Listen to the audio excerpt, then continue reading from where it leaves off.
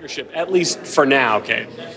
So, Garrett, walk us through the hypotheticals here. What happens in either scenario if this motion to vacate fails or succeeds? What happens next? Who would occupy the seat? Sure. So if McCarthy can make the math work somehow, and I don't know how he could, to defeat this motion to vacate, that's it, at least for the day. But the way the House rules are currently written, Gaetz or anyone else could file another motion to vacate basically every day, and we could go through this entire exercise over and over again while the rules remain what they are. But if the motion succeeds, McCarthy is immediately out as Speaker, and a Speaker pro tem would be put in his place, a temporary Speaker, ironically selected by McCarthy. Then at some point, and it's not entirely clear when, but soon, we'd begin that entire laborious process again of selecting a Speaker, someone having to get to a majority, and boy, it's tough to see how that math works either, with the chamber so narrowly divided and Republicans so divided amongst themselves. And Garrett, just to clarify, what we're seeing on the screen right now, we were showing numbers on the screen. That is not the vote yet. No, this is the first vote in a series, a procedural vote related to another bill, has nothing to do with this, except it will tell us one thing that could be important later. It'll tell us who's here today. That column on the right of not voting, if people are out sick today or if they're absent, that could change the math. The numbers could be so close that somebody who's stuck in traffic or out with a sick kid could affect the totals today. All right, Garrett Haake, I know you will stay on top of it, and we'll come back to you if we hear anything dramatic. Thank you. Thanks so much. Former President Donald Trump is back in a New York courtroom.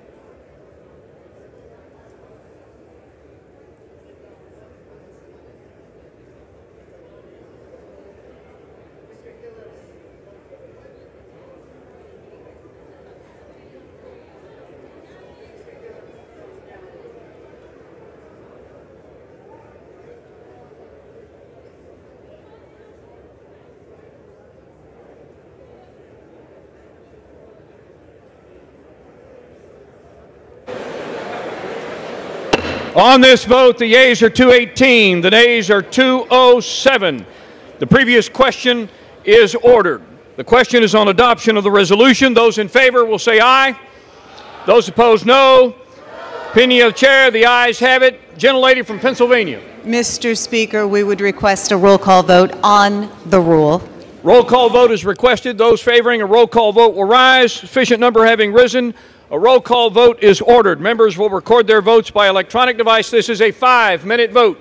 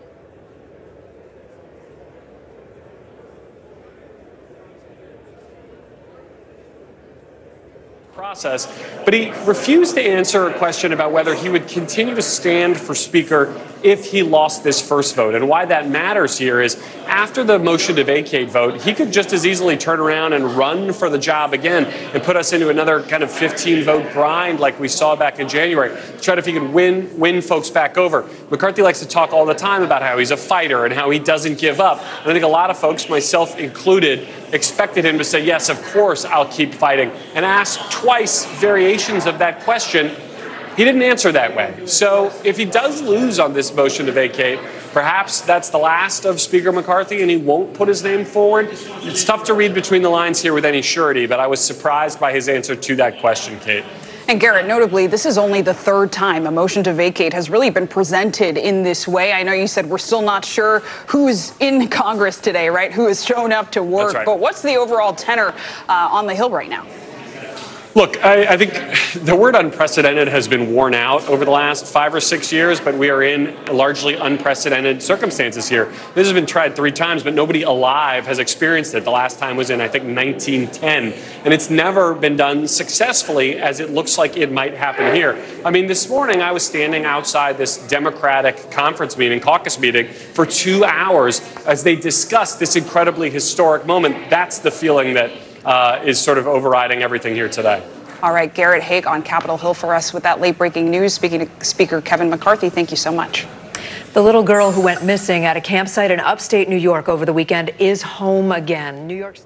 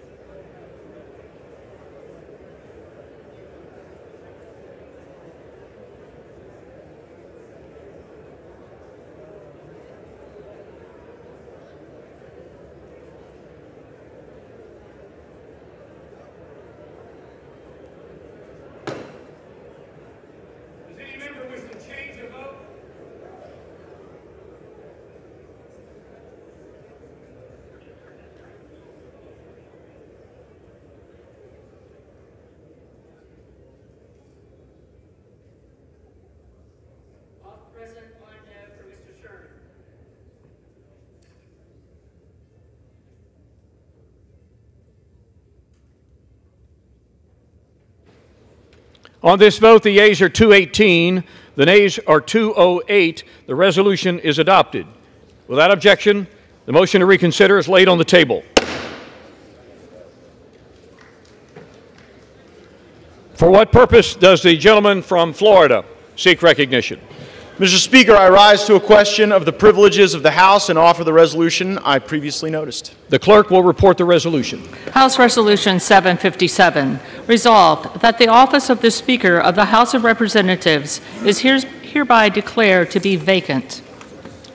The resolution qualifies as a question of the privileges of the House. For what purpose does the gentleman from Oklahoma seek recognition? Motion to table at the desk. The clerk will report the motion. Mr. Cole of Oklahoma moves to lay the resolution on the table. The question is on the motion to lay the resolution on the table. Those in favor will say aye. Aye. Those opposed, no. No. In the opinion of the chair, the ayes have it. Gentlelady from Pennsylvania. Yes, we would request the yeas and nays on this vote.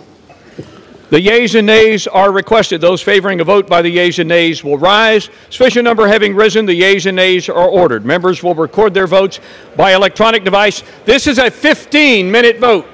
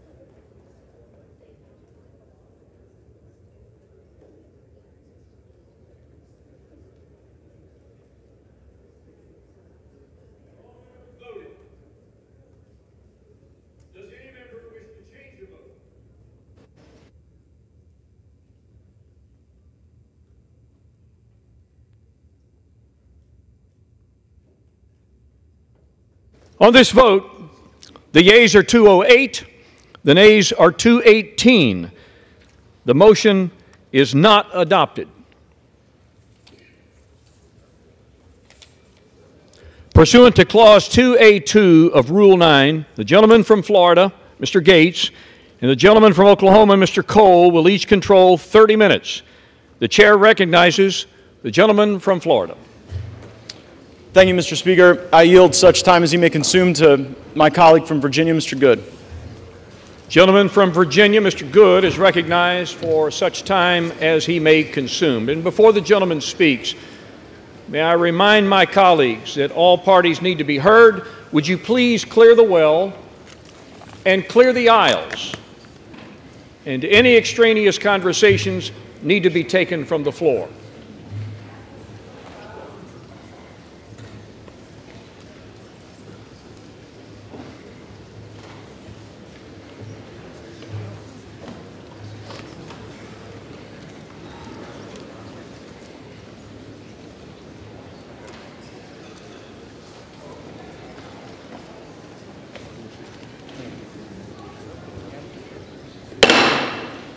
Gentleman from Virginia is recognized.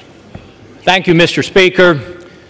Like so many others, I deeply regret that we are here in what was a totally avoidable situation. I must take you back to January, however, which for many of us was about not repeating the failures of the past and letting Republican voters across the country down once again, when in the past, for many years, when Republicans have had majorities in this chamber, we have passed our major spending bills predominantly with Democrat votes, something the other side of the House has never and would never do with majority control.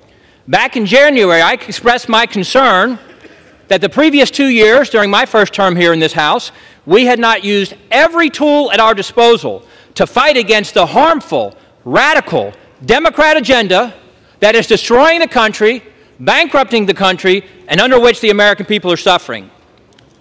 But most in here wouldn't know that I helped persuade my 5 colleagues who comprised the remaining resistance in the wee morning hours of January 7 to switch our votes to present to let Mr. McCarthy become Speaker. And I went to him on this very floor to tell him that he was finally going to become Speaker on the next vote. In that moment, it was clear to me that I or we could have asked for anything in exchange for switching our votes to present, but I and we asked for nothing. The very next week, I requested and had a meeting with Speaker McCarthy to tell him he had my full support and that I wanted him to be successful because the country needed him to be successful. In the ensuing months, I helped him narrowly pass the Parents' Bill of Rights and the Limit Save Grow Bill. I think both of those by just 1 or 2 votes, helping persuade some of my most conservative colleagues to come along despite some of the concerns they had with those bills. And we remained united as a conference through the Limit Save Grow vote as we passed a bill that was cutting spending to pre-COVID levels for non-defense discretionary spending, or just over $100 billion, historic spending cuts, as the Speaker had committed to do in January, and it also included a host of other conservative fiscal reforms. Unfortunately, however, that unity and that commitment to significant year 1 cuts and spending reforms were discarded in the Failed Responsibility Act, as I call it, which passed overwhelmingly, once again, with a majority of Democrat votes, validating the concern many of us had in January. Many of us had begged the Speaker, pleaded with the Speaker repeatedly to utilize the debt ceiling to leverage spending cuts and reforms. But instead, he negotiated an unlimited increase to the debt ceiling through January of 25, as much as we can come together and gleefully spend through January of 25 with no significant wins for the American people in that FRA, or Failed Responsibility Act. But the Speaker then said that we would use appropriations. We would use appropriations to bring the fight and finally reduce our spending. He said the levels of the FRA were the ceiling and not the floor, and recommitted multiple times to go back to the $1.471 trillion that was the Limit Save Grow levels, radically, historically, saving $100 billion and lowering the deficit this year under Republican majority from $2.2 trillion to $2.1 trillion. That's what we were asking the Republican House to do, to go to $2.1 trillion. Meanwhile, the Speaker had committed to bring a balanced budget vote to this floor, something that still has not happened, despite the work that's been done in our Budget Committee to mark it up and have it ready to come to the floor. He also promised that we would bring all 12 appropriation bills well before the September 30 fiscal deadline. We did not. We simply, as Republicans, needed the Speaker to cast the vision, request the support of the entire conference, all of whom voted for the limit, save, grow levels, except for 4 who wanted to go even further, to lead us in joining him, sticking with him, supporting him, and sending the most conservative spending bills with the most conservative cuts possible to the Senate as the best starting position for negotiations with the Senate. Many of us begged and pleaded with the Speaker to do that over the past 5 months. When the Speaker failed us to pass our spending bills, bringing only 1 of 12 to the floor before the August district work period, members began to negotiate amongst themselves without the Speaker to find compromise. I was among those who reluctantly agreed last month to split the difference between failed responsibilities 1.586 and the limit, save, grow 1.471. I reluctantly agreed to do that, to go to 1.526 in order to pass our bills on to the Senate. We then essentially forced the Speaker, with the pressure of the calendar, the debt ceiling, or excuse me, the shutdown threat of the calendar, to bring those 4 bills to the floor last week, all of which I voted for, despite some of them not cutting the levels we'd agreed to and other concerns I had with the bills.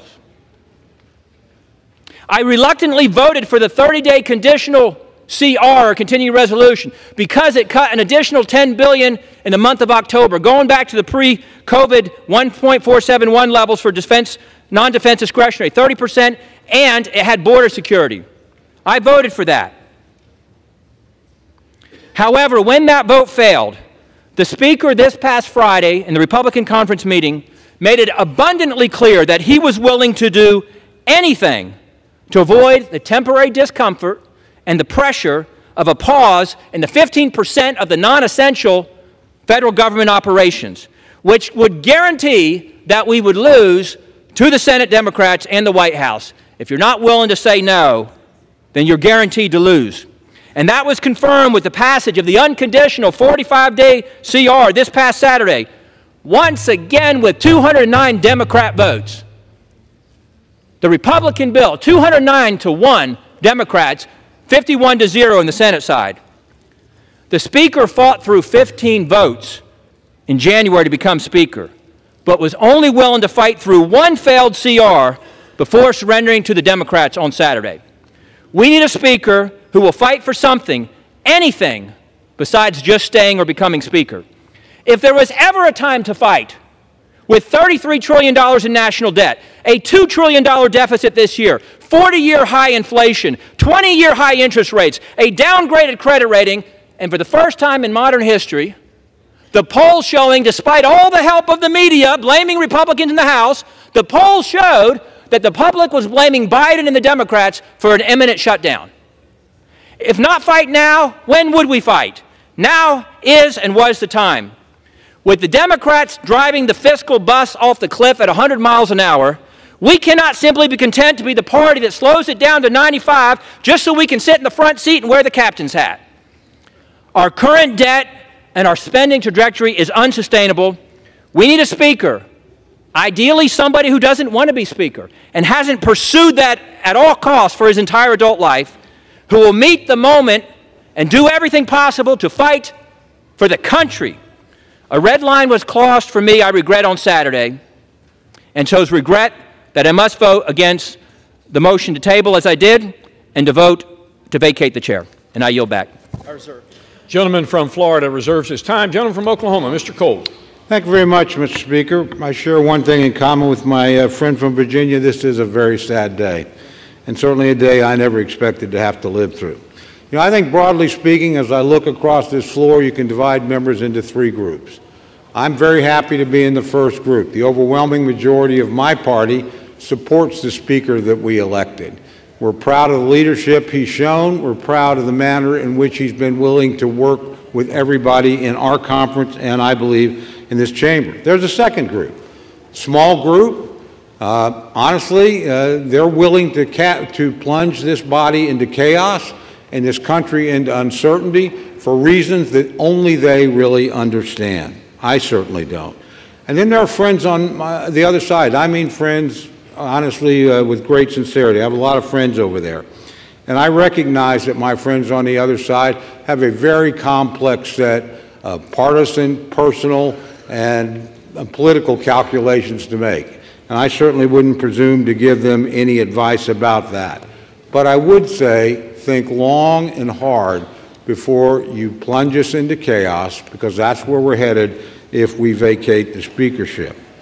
You know, I personally think there's really three reasons why we've come to this point. That's because at each three of these critical minutes, the Speaker did the right thing. First, there was a Speaker vote. You know, he got 85% of the vote in our conference, 90% of the vote from Republicans on this floor. Yet we had a small group that decided, no, they would dictate what they want. He didn't let that happen. He fought. Now, he fought for himself, but he fought for 90% of us, too, that wanted him to be the Speaker. And I appreciate that. Then, of course, we had the debt ceiling deal. Nobody here thought he could pass a bill. Nobody in America thought he could pass a bill. He did what speakers are supposed to do. He passed the bill. Then he sat down and negotiated with a Democratic Senate and a Democratic president and came back with a good deal, a deal that will limit spending. He did the right thing.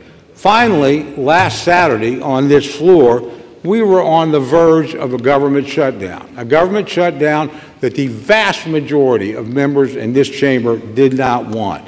A substantial majority on my side, an overwhelming majority on the Democrat side. He put his political neck on the line, knowing this day was coming, to do the right thing for the country, without a doubt. My friends and I agree on that, whether or not we agree on the Speaker. He did the right thing. He did the right thing, I think, for this institution. He showed it could function in a time of crisis. And finally, I think he did the right thing for our party. He made sure that we could continue to negotiate and achieve some of the very objectives my friend from Virginia laid out, and achieve them in divided government, which calls for some degree of give and take. So I'm very proud of this Speaker. I'm very proud to stand behind him. Tomorrow morning, whether I win or lose, I'm going to be pretty proud of the people I fought with, and I'm going to be extraordinarily proud of the person I fought for, the Speaker of the House, Kevin McCarthy. And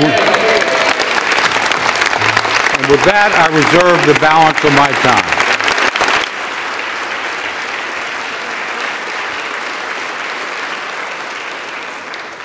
Gentleman from Oklahoma's time is reserved. Gentleman from Florida. Mr. Speaker, my friend from Oklahoma says that my colleagues and I who don't support Kevin McCarthy would plunge the House and the country into chaos. Chaos is Speaker McCarthy. Chaos is somebody who we cannot trust with their word. The one thing that the White House, House Democrats, and many of us on the conservative side of the Republican caucus would argue is that the thing we have in common, Kevin McCarthy said something to all of us at one point or another that he didn't really mean and never intended to live up to. I don't think voting against Kevin McCarthy is chaos. I think $33 trillion in debt is chaos. I think that facing a $2.2 trillion annual deficit is chaos. I think that not passing single subject spending bills is chaos. I think the fact that we have been governed in this country since the mid-90s by continuing resolution and omnibus is chaos. And the way to liberate ourselves from that is a series of reforms to this body that I would hope would outlast Speaker McCarthy's time here, would outlast my time here, and would outlast either of our majorities. Reforms that I have heard some of the most conservative members of this body fight for, and some of the reforms that we've been battling for that I've even heard those in the Democrat caucus say would be worthy and helpful to the House, like open amendments, like understanding what the budget is. We have been out of compliance with budget laws for most of my life, most of many of your lives. And by the way, if we did those things, if we had single subject bills, if we had an understanding on the top line, if we had open amendments, if we had trust and honesty and understanding, there would be times when my conservative colleagues and I would lose, might be a few times when we'd win. There'd be times that we would form partnerships that might otherwise not be really predictable in the American body politic, but the American people would see us legislating. These last few days, we've suspended the momentum that we had established the week earlier, where we were bringing bills to the floor, voting on them, staying late at night, working hard. That's what the American people expect. It's something Speaker McCarthy hasn't delivered, and that's why I've moved to vacate the chair. I reserve. Gentleman's time is reserved. Gentleman from Oklahoma, Mr. Cole. Thank you very much, Mr. Speaker. I yield 2 minutes to my very good friend, Mr. Emmer from Minnesota. Gentleman from Minnesota, Mr. Emmer, is recognized for 2 minutes. Thank you. Kevin McCarthy has earned this. Under Speaker McCarthy's leadership, our House Republican majority has actually defied all odds and overperformed expectations again and again and again. It all started with the Speaker's race, when our Speaker, Kevin McCarthy, showed the American people how he would never give up. It carried over into the Speaker spearheading a rules package to create the most transparent, member-driven legislative process that I've ever seen since I've been here.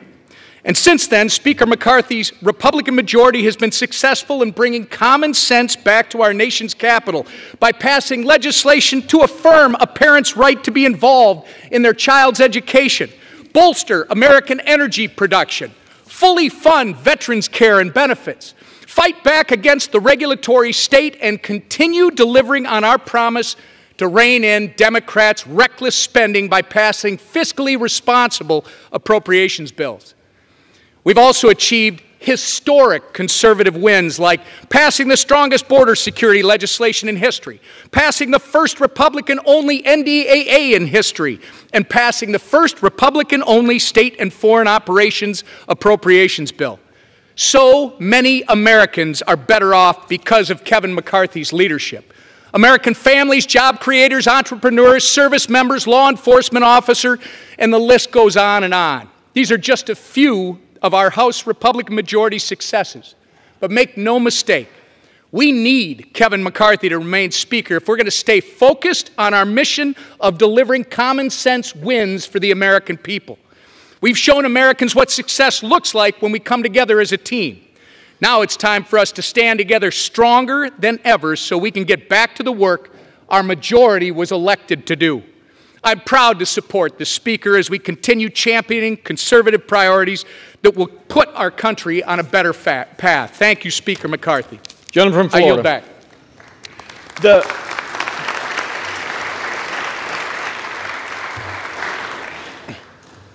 The opening line of my colleague's speech was that Speaker McCarthy always overperforms expectations, but after tweeting "Bring it," and after engaging in profane-laced tirades at House conference, he just lost a motion to table. So I wouldn't necessarily consider that overperforming expectations.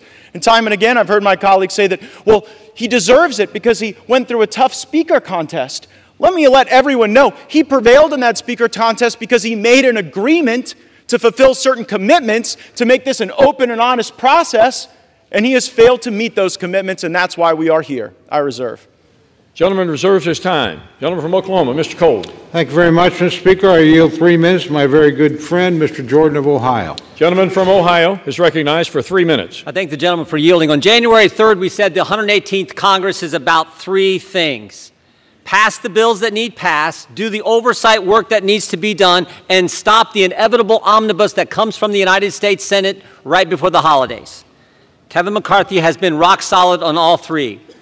We have passed the bills we told the American people we would pass. 87,000 IRS agents, that bill passed. Parents' Bill of Rights, that bill passed. Energy legislation passed. Border security, immigration enforcement legislation, the strongest bill ever to pass the Congress, passed earlier this year. We have done what we told them we were going to do. We can't help it the Senate won't take up those good common sense bills. They'll have to answer to the American people come Election Day. Oversight. We have done the oversight that we're supposed to do. Because of our oversight, we know that parents were targeted by the Department of Justice. Because of our oversight, we know that 51 former intel officials misled the country weeks before the most important election we have. And because of our oversight, the Disinformation Governance Board at the Department of Homeland Security is gone. Because of our oversight, the memo attacking pro-life Catholics has been rescinded. Because of our oversight, unannounced visits to Americans' home by the Internal Revenue Service has stopped. That happened under Speaker McCarthy. And on the third one, on this side of it, we know there's a big old ugly bill coming at the end of the year, all kinds of spending, all kinds of garbage in it. We're still in that fight. Frankly, to Matt's point, we don't know how that one's going to shake out. But we do know this. We do know this. On Saturday, we didn't take the Senate's bill. They tried to send over and shove it down our throats on Saturday. We didn't take that bill.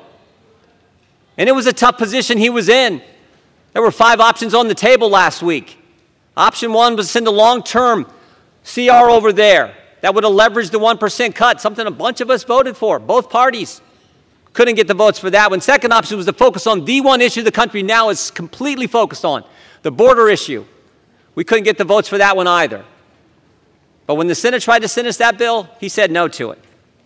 I think the Speaker has kept his word. I know my colleagues and friends are saying different. I think he has kept his word on those 3 things that we talked about on January 3rd, and frankly, that entire week. He has kept his word. I think we should keep him as Speaker. I yield back.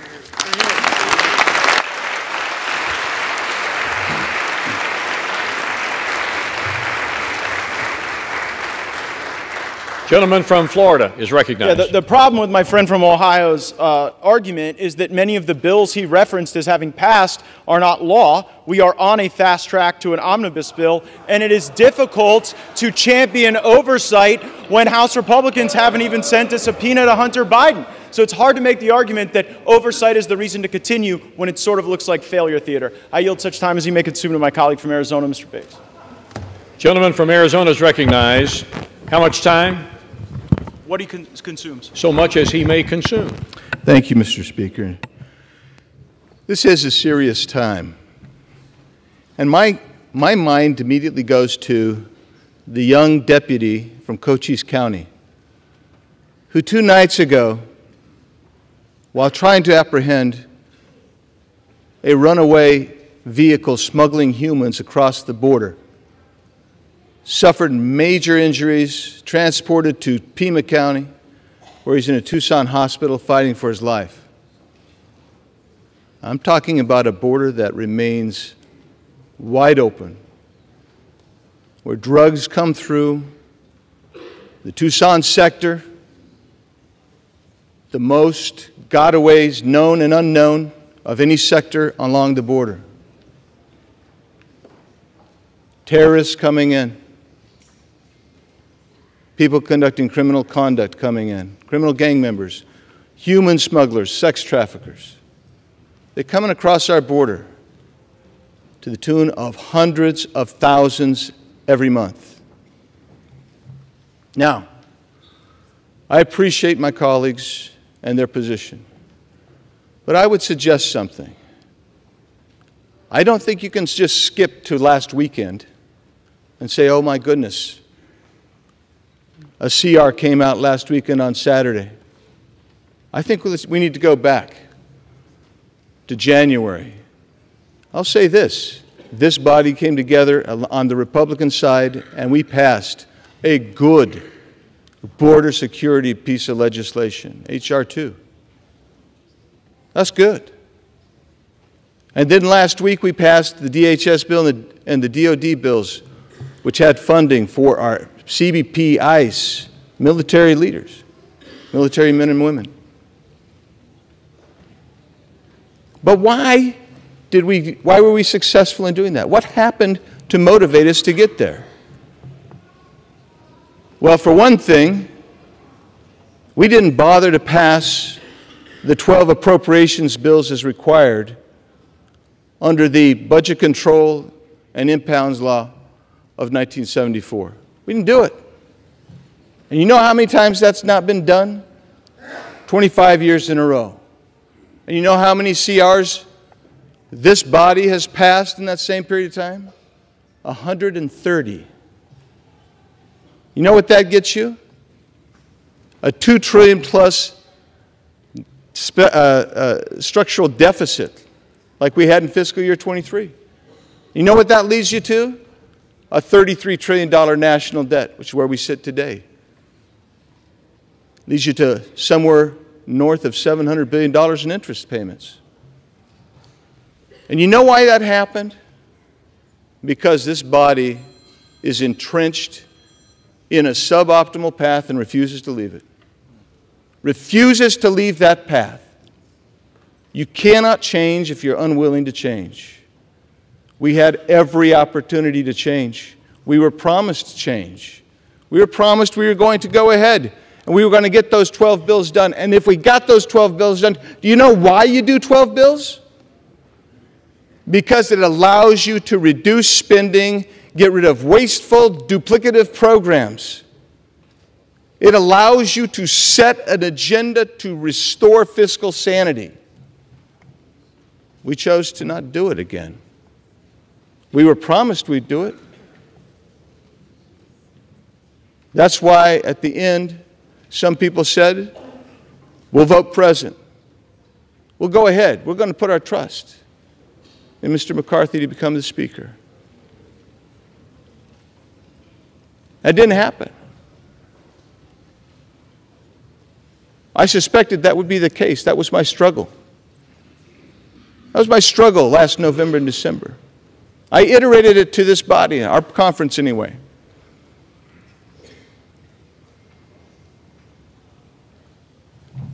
When we got to the debt ceiling, again, that seemed to spring upon everybody like a surprise. And when that happened, I was in there for some of those negotiations on where that number would be.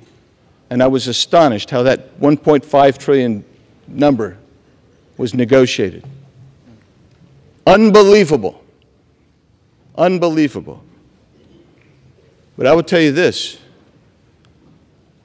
To his credit, the Speaker told us one thing that I believe to be true. He said that that's basically the ante in a poker game. He can sit down at the table.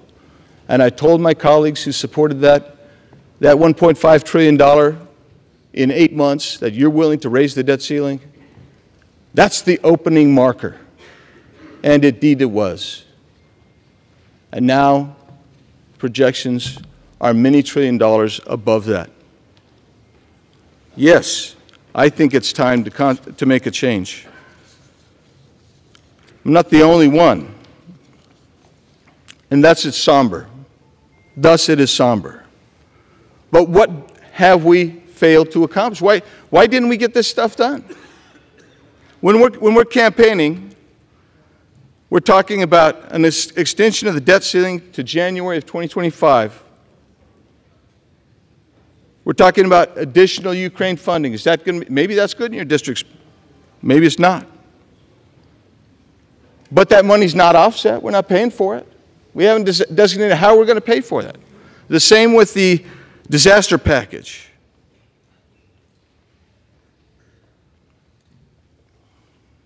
The IRS remains 80% increased. And I would tell you, I could go down the list, but I will just tell you why this happens. When you don't do your 12 budget bills, and you rely ultimately on a CR, and I'll get to the calendar in a second, what happens is you cannot leverage this administration to actually enforce the border laws that you need to have enforced. This is a lawless Biden regime. They will not enforce border laws. And we can pass them till we're blue in the face. But until you leverage the budget and the spending, you will not see enforcement by this administration. So now take a look at the calendar that we were just provided last week. We're supposed to finish by November 3rd our 12 bills. By November 17th, that's when we're supposed to see that the conference committees have come together, both sides, and we've resolved this. I don't believe that that's going to happen. It wasn't going to happen before. You were betting on the come again. At some point, I'd urge you to stop betting on the come and bet on the reality. That's why I can't support the Speaker any longer, and I'll be voting for the motion to vacate. Yield back. Reserve. Gentleman yields back his time. Gentleman from Florida. Reserves. Reserves. Members are advised to direct your comments to the chair, please. Gentleman from Oklahoma. Thank you, Mr. Speaker. Mr. Speaker, I yield 2 minutes to my very good friend from Arkansas, Mr. Westerman. Gentleman from Arkansas, Mr. Westerman, is recognized for 2 minutes. Selah, S-E-L-A-H, Selah. This unique word scattered throughout the Psalms signals to the reader to pause, reflect, consider, and maybe take a deep breath before moving on. Psalmists use Selah to emphasize the significance of a statement. For example, King David wrote, "Blessed be the Lord who daily bears our burden, the God who is our salvation." Selah. That is a profound statement with huge implications. It deserves more than a cursory consideration. Within the next hour, this House will vote yea or nay to vacate the Speaker's chair, a profound action with huge implications. This was last tried in 1910. Joseph Cannon won the vote. 113 years later, my office is in the Cannon Office Building, and Uncle Joe Cannon's statue sits just outside this chamber. No living human has taken the vote we're about to take. It deserves that we pause, we reflect, that we consider deeply the ramification of our actions. To my fellow Republicans who would consider voting yes to removing our Republican Speaker, please pause and ask yourself 2 questions. Will your yes vote make America stronger? Will your yes vote strengthen conservative policies? If you believe yes is the right vote, please stand before this body and the American people and articulate your plan.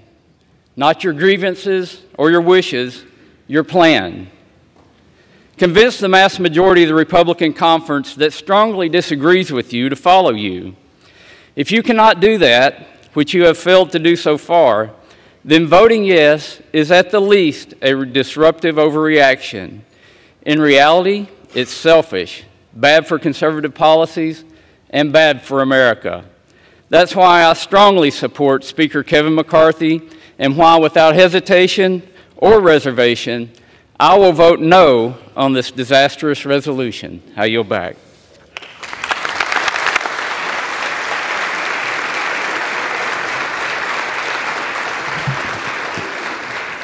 Gentleman from Florida. There's nothing selfish about wanting a Speaker of the House who tells the truth. I reserve. Gentleman reserves his time. Gentleman from Oklahoma, Mr. Cole. Thank you very much. Mr. Speaker, I yield 2 minutes to my very good friend from Kentucky and fellow member of the Rules Committee, Mr. Massey. The gentleman from Kentucky, Mr. Massey, is recognized for 2 minutes. Mr. Speaker, as the only still serving co-author and co-sponsor of the motion to vacate Speaker Boehner, I can tell you this motion to vacate is a terrible idea. As the only member who's serving here who took every chance to vote against Speaker Boehner and to vote against Speaker Ryan, I can tell you that this chamber has been run better, more conservatively, and more transparently under Mr. McCarthy than any other Speaker that I have served under. As a member of the Rules Committee, one of three conservatives who were placed there out of trust, the Speaker gave us a blocking position by putting 3 of us on there to keep an eye on the Rules Committee to make sure the process was fair and even. I can tell you it's been fair and even. None of us are voting against the Speaker today. Regular order is at odds with predetermined outcomes. Yet the Speaker is being accused of not holding to regular order and predetermined outcomes at the same time. It is not possible. You cannot be for both at the same time.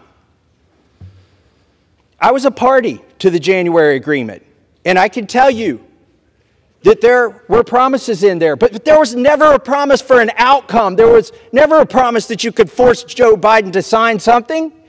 There was only the promise that we would try, and try we have. We have tried in the Rules Committee. We have tried on the floor. We've been trying this since the summer, and there's enough blame to go around for why we don't have 12 bills, but part of it was a relitigation of the debt limit deal. By the way, there was no promise on the debt limit deal, no conditions on that in January, 0 whatsoever. I was in the room for that. So the 12 bills were delayed over what? $100 billion.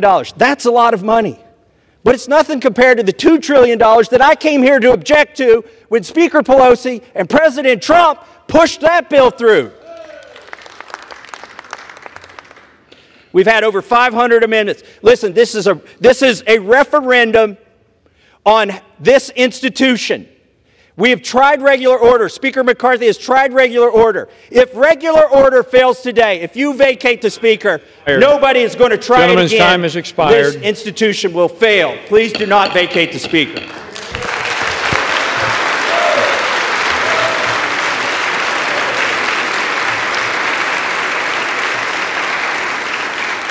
Gentleman from Florida. I reserve. Gentleman from Florida reserves his time. Gentleman from Oklahoma, Mr. Cole. Thank you very much, Mr. Speaker. I yield 2 minutes to my very good friend from California, Mr. McClintock. Gentleman from California, Mr. McClintock, is recognized for 2 minutes. Mr. Speaker, if there was ever a time for sobriety, wisdom, and caution in this House, it is right now. If this motion carries, the House will be paralyzed. We can expect week after week of fruitless ballots while no other business can be conducted. The Democrats will revel in Republican dysfunction, and the public will rightly be repulsed. It'll end when the Democrats are able to enlist a rump caucus of Republicans to join a coalition to end the impasse. This House will shift dramatically to the left and will effectively end Republican House majority that the voters elected in 2022. And this, in turn, will neutralize the only counterweight in our elected government to the woke left's control of the Senate and the White House at a time when their policies are destroying our economy and have opened our borders to invasion. There are turning points in history whose significance is only realized by the events that they unleash. This is one of those times. We are at the precipice. There are only minutes left to come to our senses and realize the grave danger our country is in at this moment. Dear God, grant us the wisdom to see it and to save our country from it.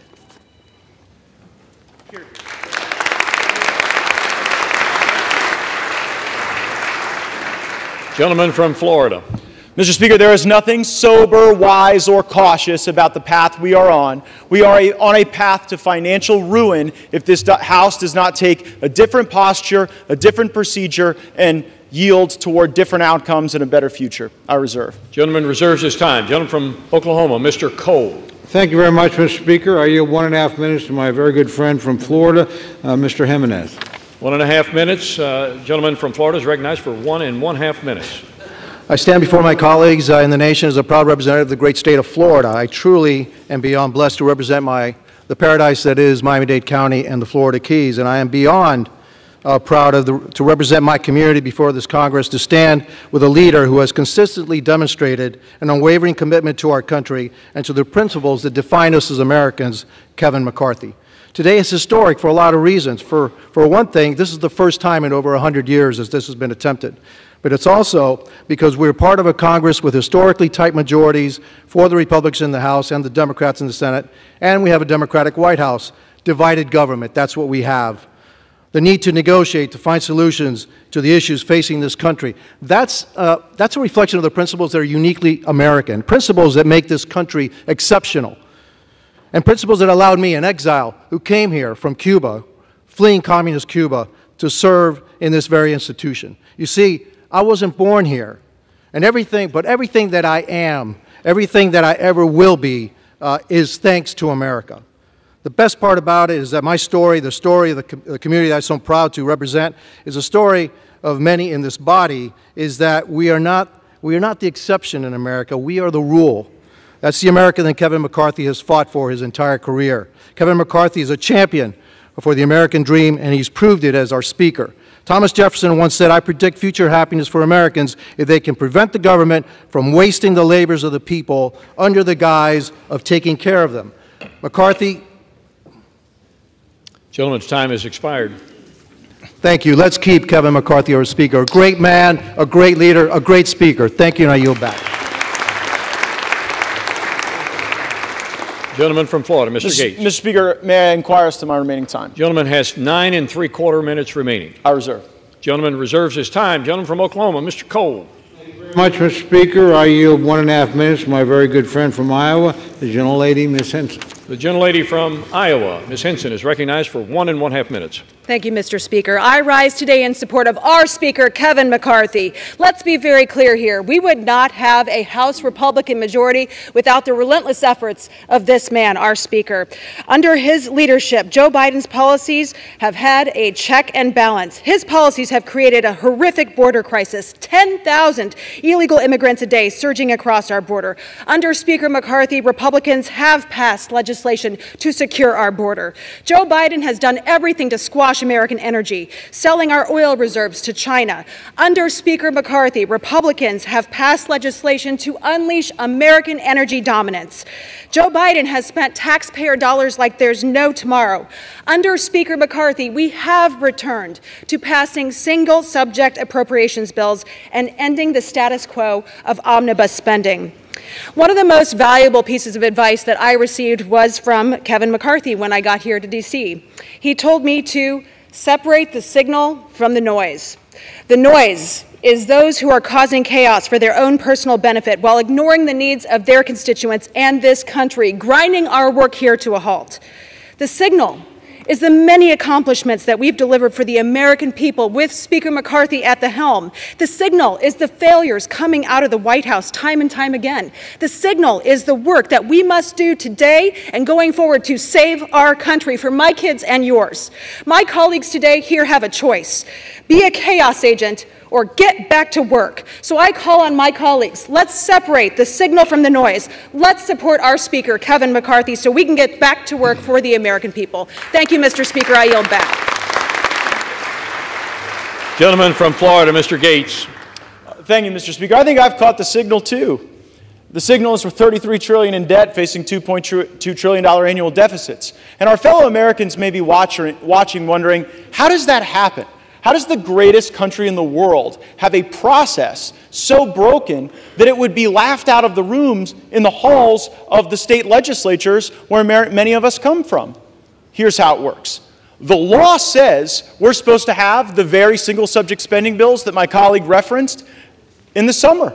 That we're supposed to have that and move it. But there's a dirty little secret in this town, and that is if you delay, if you hold the bills, if you make multiple contradictory promises, as Speaker McCarthy has done, and you back everybody up against shutdown politics, well, nobody wants to shut the government down. No one cheers for a shutdown. And of course, when people are backed up against shutdown politics, the decision calculus changes. So year after year, decade after decade, we break the law and we do the same thing.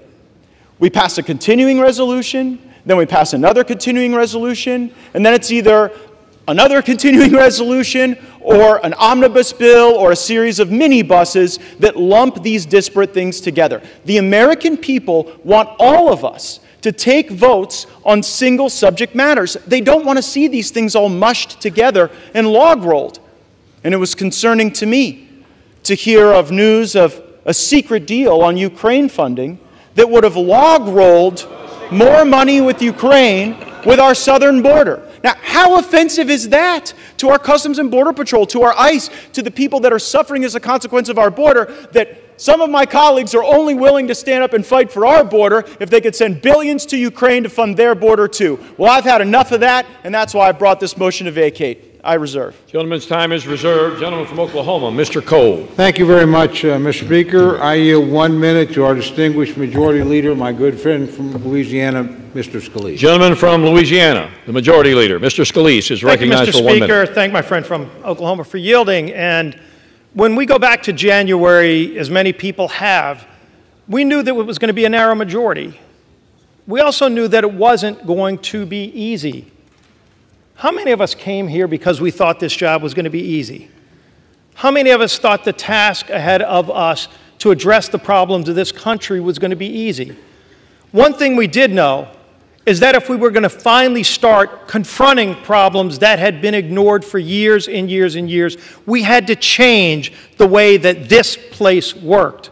And one thing Speaker McCarthy embraced from day one is to start making those kind of changes to this institution, opening up the process, allowing members to be more engaged, having amendments come to the floor, single subject bills, doing appropriations bills. Yes, making that happen overnight is not something that happens automatically, but it started to happen, and we are now seeing the fruits of it. Just last week, we had 4 different appropriations bills on this House floor, 4 different ones. Now, those bills took weeks and weeks to finally get to the floor, going through an open committee process, hundreds of amendments, each one of them, where Republicans, Democrats could bring their ideas. And we debated those bills on the floor, some until after midnight, where members could actually participate in the process. This has been a broken process for a long time. But it's a process where if we're going to confront the problems that families are facing, because right now we need to resolve our differences inside this House chamber before we can then go and fight for those families who are struggling. But every single day across America, families are struggling with real problems that we're going to have to get back to solving. And those problems are real for them. It's inflation, it's the economy, it's high energy costs. It's an open southern border that doesn't just affect the border states. It's affecting every state, Republican districts, Democrat districts. Everybody knows it. And it can be ignored by the White House, but this House is the only body that started to take action. When we, with H.R. 2, and then with the border bill last week, and with the action we took last week, over 70% of government funding passed out of the House. However everybody voted, Republican or Democrat, this House passed funding for over 70% of the federal government's operation, and it's sitting over in the Senate where they've passed 0. And we're going to beat up each other and talk about our internal processes, and we need to get our internal processes working better. But you know what? So does that other body over there, and so does the White House. Everybody in this town needs to be engaged in addressing these problems. But if we don't start here, and if we don't focus these next 45 days, because that's what we've got in front of us.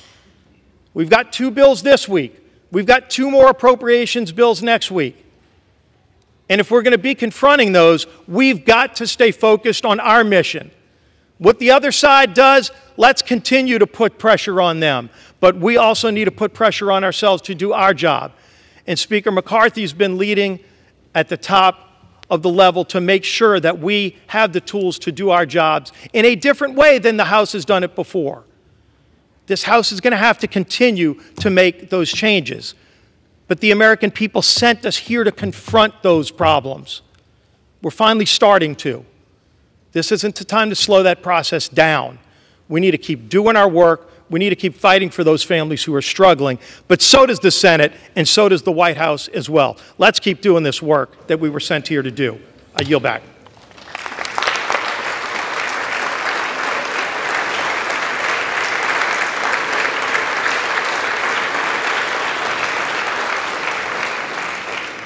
Gentleman from Florida is recognized with 7 3/4 minutes remaining. Mr. Cole commands 12 1/2 minutes left in this debate. Gentleman from Florida. I agree with everything that the majority leader said in those remarks, except one thing. It is astonishing to hear any colleague give Speaker McCarthy credit for moving on to the single subject appropriations bills. As you heard my colleague Mr. Biggs say, that was never the plan from Speaker McCarthy. The week before we moved on to those single subject appropriations bills, the plan was another CR. He pitched a CR. They tried to get us to vote for a CR, and only when a brave few said, we are done governing by continuing resolution. We are here to eulogize the era of continuing resolution. We will not do it. We will not pass it. These bills can go. The spending may rise and fall as the years pass, but the notion that we're going to lump in the Department of Education and the Department of Labor with our military and our troops and our Border Patrol is fundamentally unserious, and I would suggest chaotic. We cannot do that. It was only because we forced that to happen. And by the way, if we continue with Speaker McCarthy, the appropriations process will go right back to what he wanted it to go back to. Just a sideshow, just a puppet show, just something to keep the hamsters on the hamster wheel as they continue to back people up against a calendar, centralized power with the lobbyists and special interests that move all kind of money through the leadership, and then that's how they get their way, and that's why the American people have been getting screwed decade after decade, and I'm not going to tolerate it anymore without a fight. I reserve. Gentleman's time is reserved. Gentleman from Oklahoma, Mr. Cole. Thank you very much, Mr. Speaker. I yield 2 minutes to my very good friend, fellow member of the Appropriations Committee, Mr. Garcia of California. Gentleman from California, Mr. Garcia, is recognized for 2 minutes. Mr. Speaker, I want to recalibrate our minds on what is actually happening here today. This proceeding looks important, it feels consequential, but let's look at what else is happening across America. Today, about 300 Americans will die from fentanyl poisoning. Today, about 11,000 people will illegally penetrate our borders. Today's debt is approaching $34 trillion. Today's mortgage rates just hit a 25-year high, now approaching 8%. Our energy prices are again at back-breaking highs with gas approaching $8 a gallon in my district. Today, China and the CCP grow stronger with an intent to go to war by 2027, and our military is experiencing record low retention and record low recruitment. This is the reality of today for 335 million Americans under President Joe Biden. It's a dark and scary reality. This Republican majority here today in the House is the only firewall against the damaging far-left policies of the Biden administration. The single-subject appropriation bills that we were supposed to be voting on this week will literally fight to reverse the darkness of these realities and fight inflation, cut spending, secure our border while enhancing our nation's security and investing in our soldiers at a meaningful level. But today, this body filled with people in fancy suits, led by a few Republicans who are running with scissors and supported by Democrats, who have personal issues with the Speaker, have uncertain intentions and even more uncertain goals, and they've decided to make today about drama, not about solving problems and helping our constituents, but about drama. We need to be the no-drama option for America, this party, this majority, and I fear that this self-inflicted drama of today jeopardizes our majority and by definition removes the last layer of defense protecting America from this Biden administration. Let's dispense with the drama, do our jobs, and move on with defending this beautiful country. I yield back.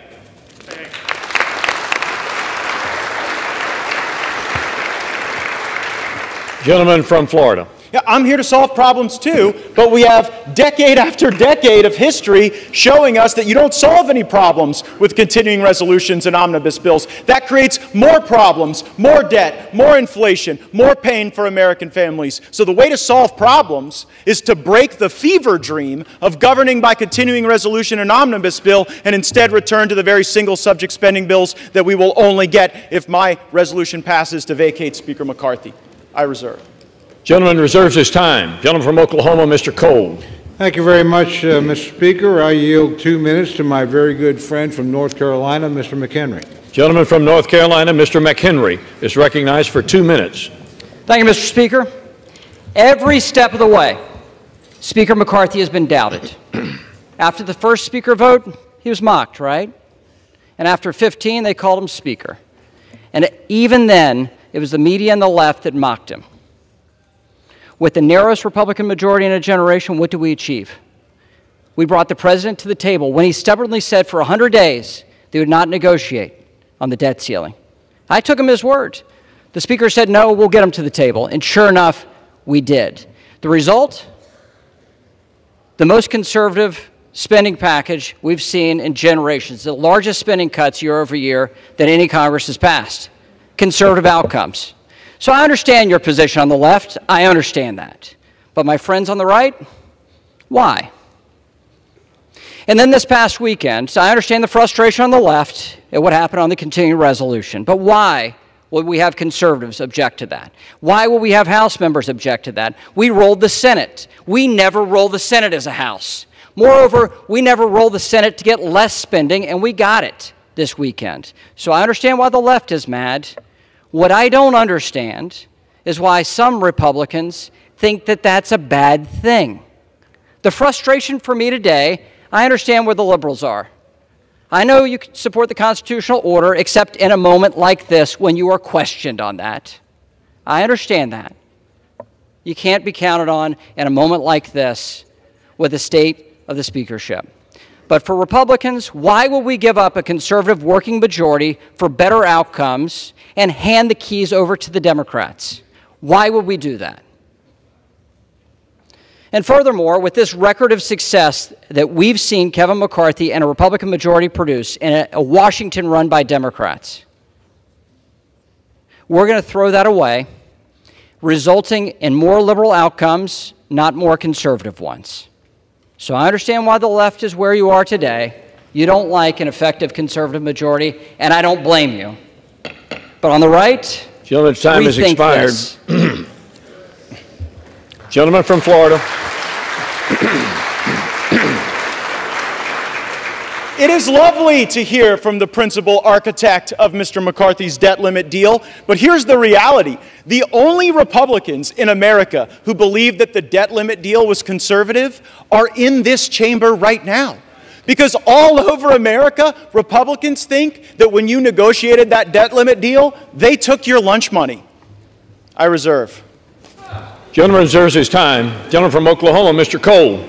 Thank you very much, Mr. Speaker. I yield 1.5 minutes to my very good friend from my home state, gentlelady Ms. Bice. Gentlelady from Oklahoma, Ms. Bice, is recognized for 1.5 minutes. Thank you, Mr. Speaker. I rise today in support of Speaker Kevin McCarthy. Under his leadership and a very small 5-seat majority, House Republicans have achieved, contrary to popular belief, numerous victories.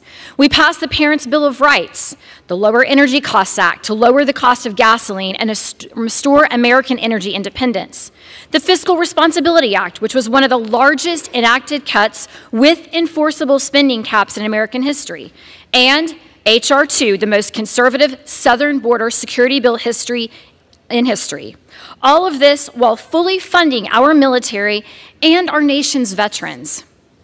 Let me be abundantly clear. Attempting to remove Speaker McCarthy will put this House in a stalemate and paralyze our ability to fight for our constituents and instead create a fight amongst one another. We have 43 days to restore fiscal responsibility and advance conservative appropriations priorities, which is exactly what my colleagues have asked for. Instead, we are threatening any House proceedings. This is an unnecessary distraction. Working together under the leadership of Speaker McCarthy is of the utmost importance. I stand and strongly support Kevin McCarthy for Speaker of the House, and I encourage my Republican colleagues to do the same. Thank you, and I yield. Mr. Cole continues to reserve his time. He has 7 minutes remaining. Mr. Gaetz controls 5.5 in this 1-hour debate. The gentleman from Florida is recognized. I'll reserve. Gentleman reserves. Gentleman from Oklahoma, Mr. Cole. Thank you very much, Mr. Speaker. I yield 2 minutes to my very good friend and our distinguished conference leader, Ms. Stefanik of New York. The gentlelady from New York, Ms. Stefanik, is recognized for 2 minutes. Anyone and everyone who knows Kevin McCarthy, whether they are friend or foe, knows that Kevin McCarthy is a happy warrior. He is tireless. He has that uniquely American grit. Under Kevin's speakership that lasted 15 rounds of him never giving up, this Republican majority has exceeded all expectations. We reopened the People's House. We passed the strongest border security bill in our nation's history. We passed an energy plan to unleash American energy dominance. We passed defense bills to support our troops. Under Kevin's leadership, he's brought hundreds and hundreds of bipartisan members of Congress to Israel, our greatest ally. He elected the most diverse class of Republicans ever, with the largest number of Republican women ever in American history. This boy from Bakersfield, he cares deeply about his constituents, his country, and the American people. And that includes each and every one of his colleagues. He's been to our districts, Gentlelady will toasted at our suspend. weddings, celebrated the birth of our children, and has cheered us when we haven't believed in ourselves, which is why the Republicans strongly support Speaker McCarthy and are proud he is our Speaker. And I yield back. Gentlelady, it was not the intent to cut the gentlelady off, except that we have too much chatter going on in the House chamber. Every member deserves to be heard. So if you have private conversations you need to have, please take them from the floor.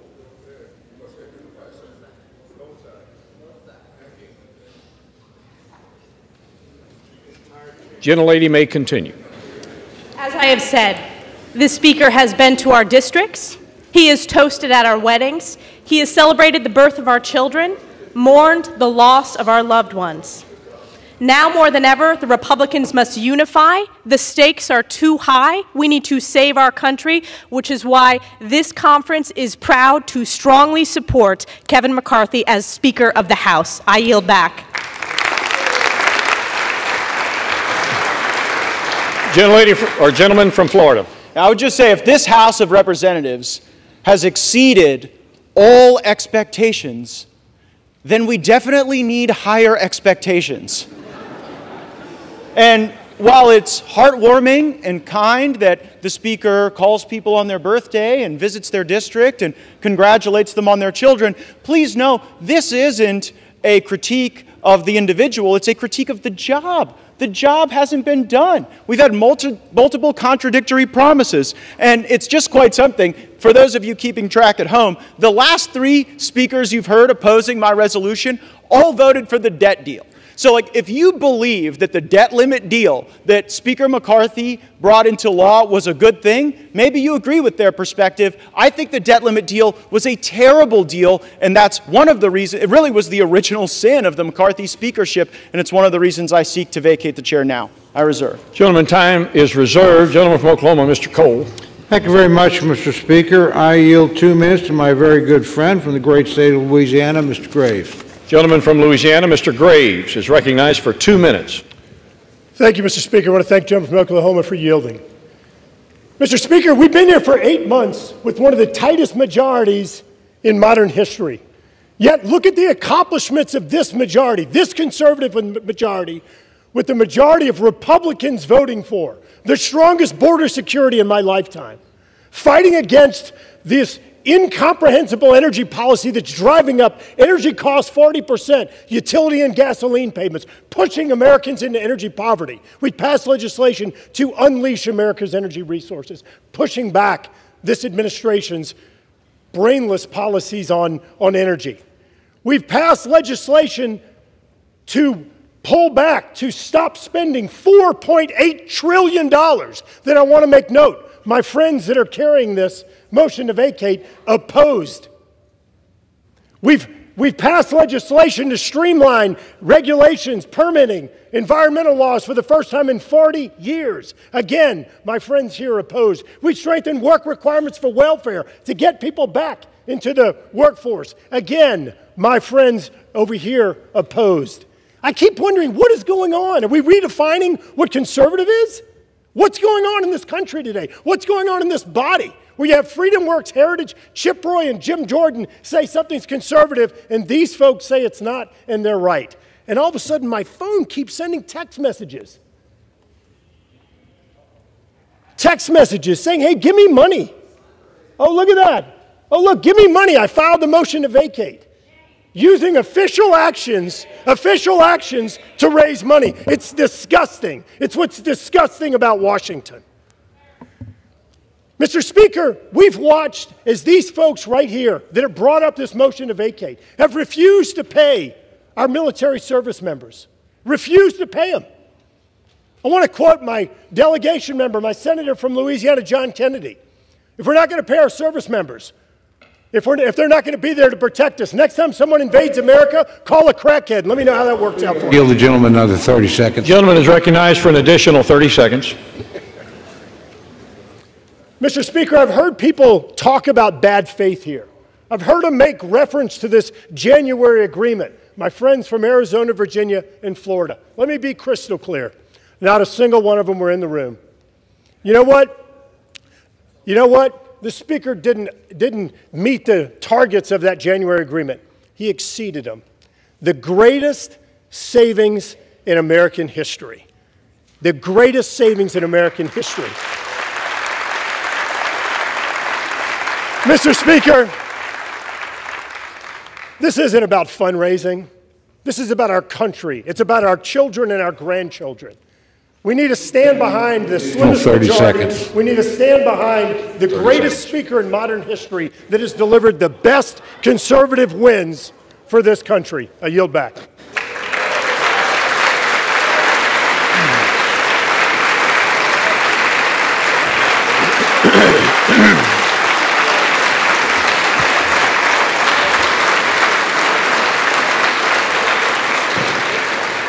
The gentleman from Florida.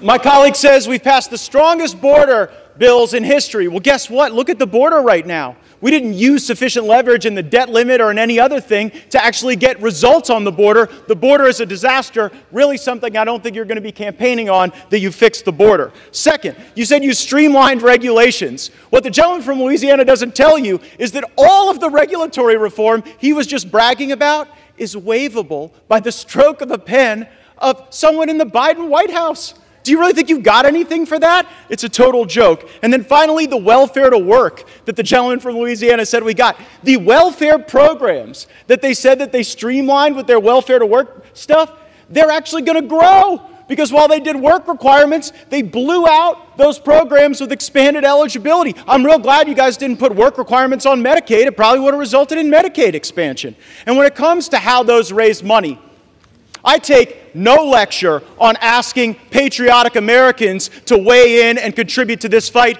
from those who would grovel and bend knee for the lobbyists and special interests who own our leadership, who have, oh, boo all you want, who have hollowed out this town and have borrowed against the future of our future generations. I'll be happy to fund my political operation through the work of hardworking Americans, $10 and $20 and $30 at a time, and you all keep showing up at the lobbyist fundraisers and see how that goes for you. I reserve.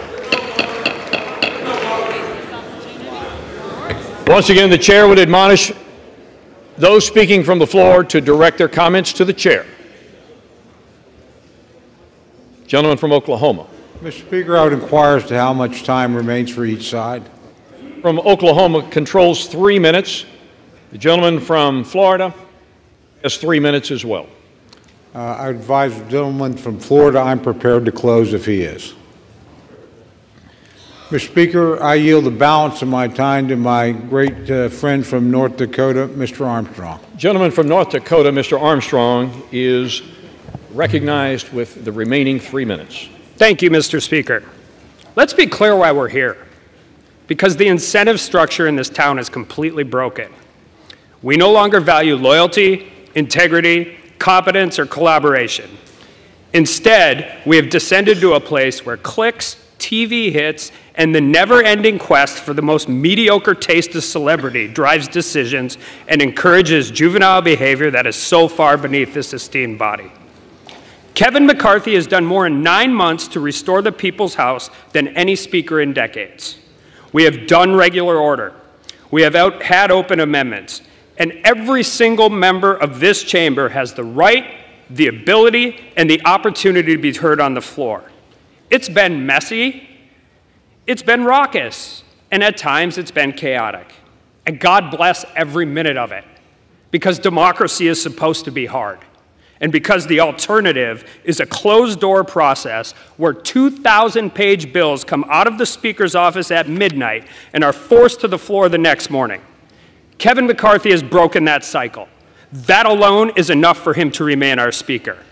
But that doesn't deliver his opponents what they crave the most: attention. We shouldn't stand for it. I won't stand for it. I will stand here with our Speaker, with our leader, that the overwhelming majority of our Congress supports.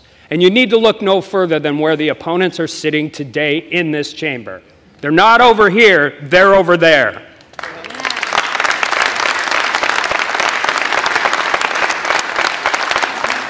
So we're going to face these challenges together, and I say bring whatever comes next, because we believe in the job you have done, Mr. Speaker. We believe in your vision, and most importantly, we are proud to call Kevin McCarthy our friend and our Speaker of the House. And with that, I yield back.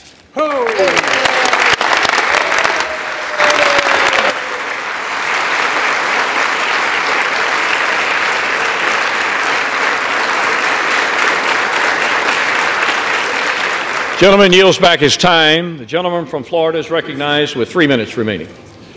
To be clear, I tried to get one of the 3 podiums on the Republican side, and y'all wouldn't let me have them, so you sent me over here.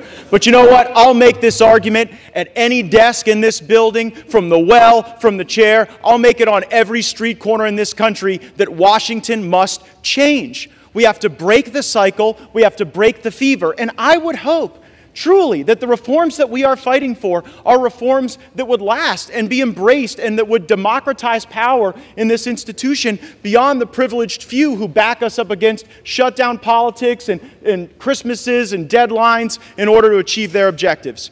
Mr. Speaker, high inflation is on the verge of bankrupting American families. Our economy is breaking in half.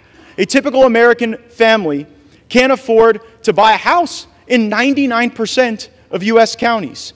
Inflation is stealing more than $700 a month from working Americans, nearly $9,000 a year. Kevin McCarthy is the Speaker of the House of Representatives, and he has failed to take a stand where it matters. So if he won't, I will. I make no apologies for defending the right of every hardworking American to afford a decent life for themselves and their families, and we have a greater opportunity to do that and to build coalitions under new leadership. We have to rip off the Band-Aid. We have to get back on a better course. And Mr. Speaker, I don't know how this vote's going to go. Usually when a vote comes to this floor, it's pretty predetermined. And this one, I'm not so sure.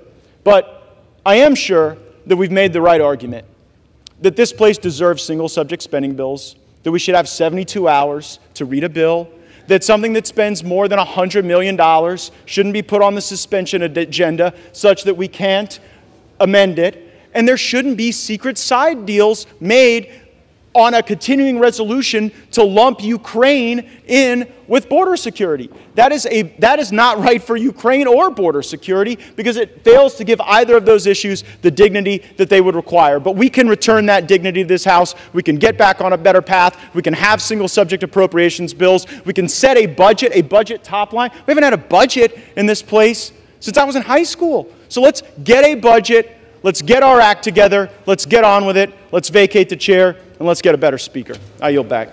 Gentleman yields back his time. All time for debate has expired. Without objection, the previous question is ordered on the resolution. The question is on adoption of the resolution. Those in favor say aye. Aye.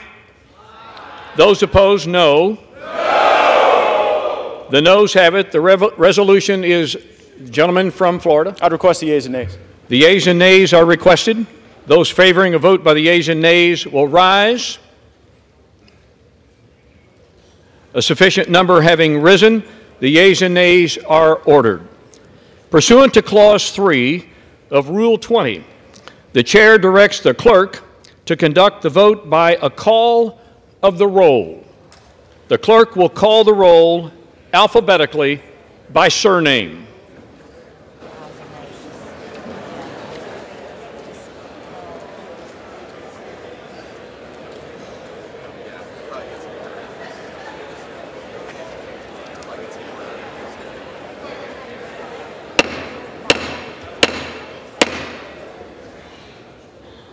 The House will be in order.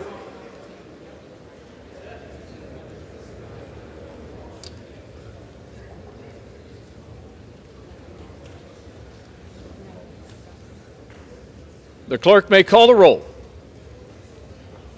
Adams. Yay. Adderholt. Nay. Aguilar.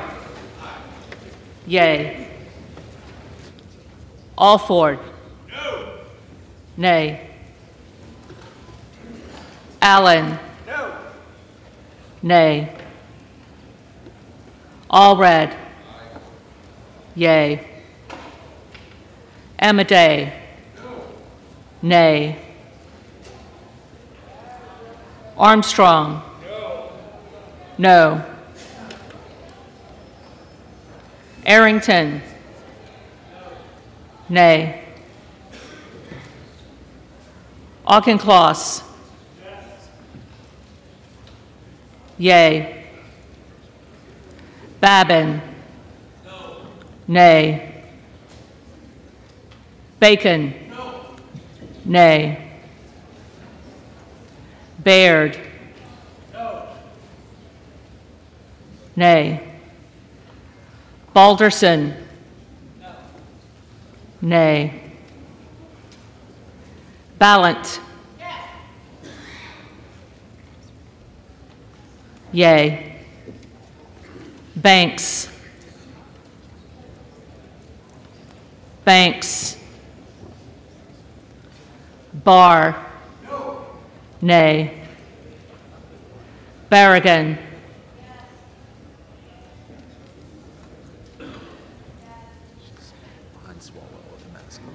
Berrigan. Yay. Bean of Florida. Nay. Beatty. Yes. Yay. Bentz. Nay. Barra. Yay. Bergman. No. Nay. Beyer. Yay. Yay. Bice. No. Nay. Biggs. Yay. Bilirakis. No. Nay. Reporting some, recent outreach by those individual House members to their Democratic counterparts. You mentioned some of this already, but walk us through this day. You're talking about Jeffries, saying that the Democrats would not help to save McCarthy. But when the day began, that was still an open question, right? We didn't know that until about midday today. It was very much an open question. In fact, we didn't even know that this vote would be held today. McCarthy had the option to schedule it any time within the next 48 hours or so, but he apparently decided at some point this morning to rip off the Band-Aid. It was interesting watching these dueling interviews this morning from McCarthy and Jeffries around 8 o'clock, where they were both sort of saying they were going to talk to their members and let the chips fall where they may. McCarthy said that he and Jeffries had spoken last night.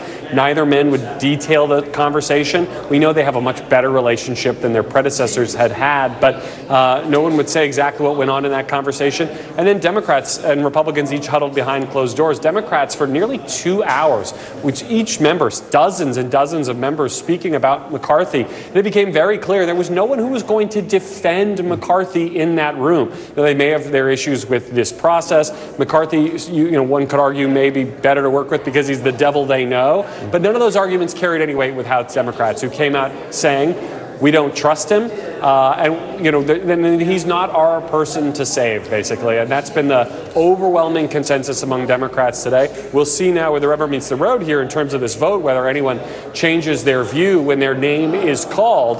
But there was every indication leaving that conference meeting this morning, which sounded like a pep rally at times from the outside, the Democrats were going to stick behind their leader, Hakeem Jeffries, in this latest unprecedented historic moment on the House floor.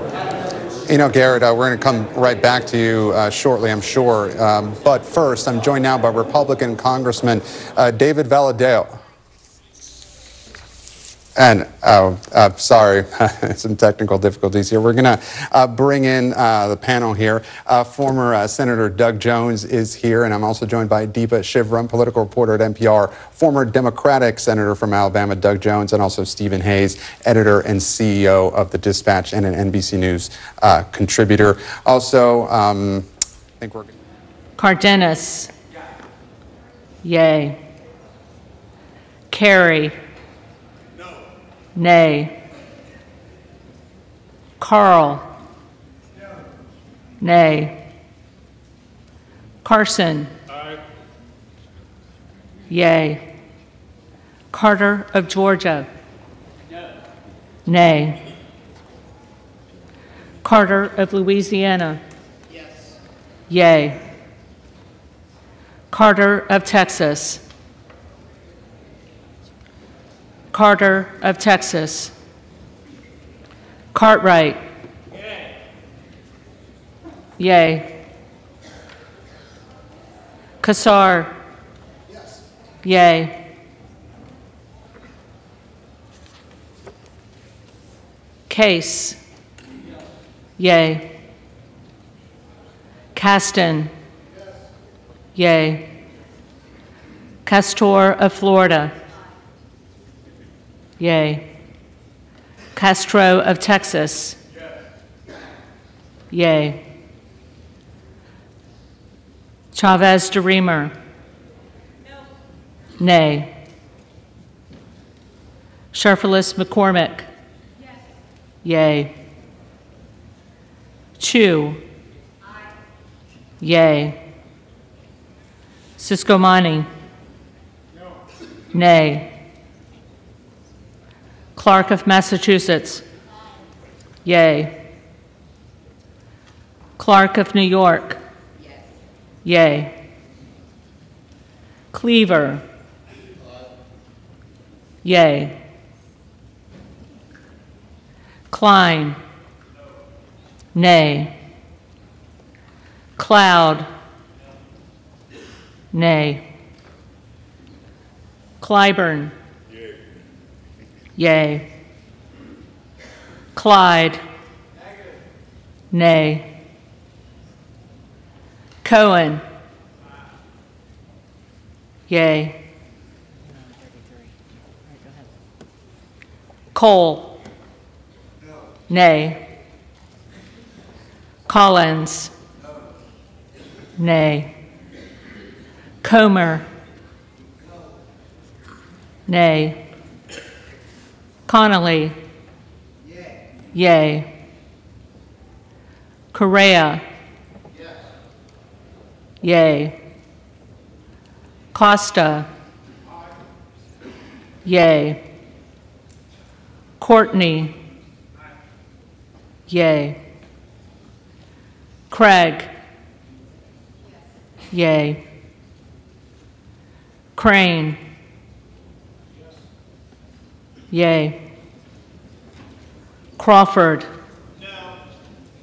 Nay. Crenshaw. Nay.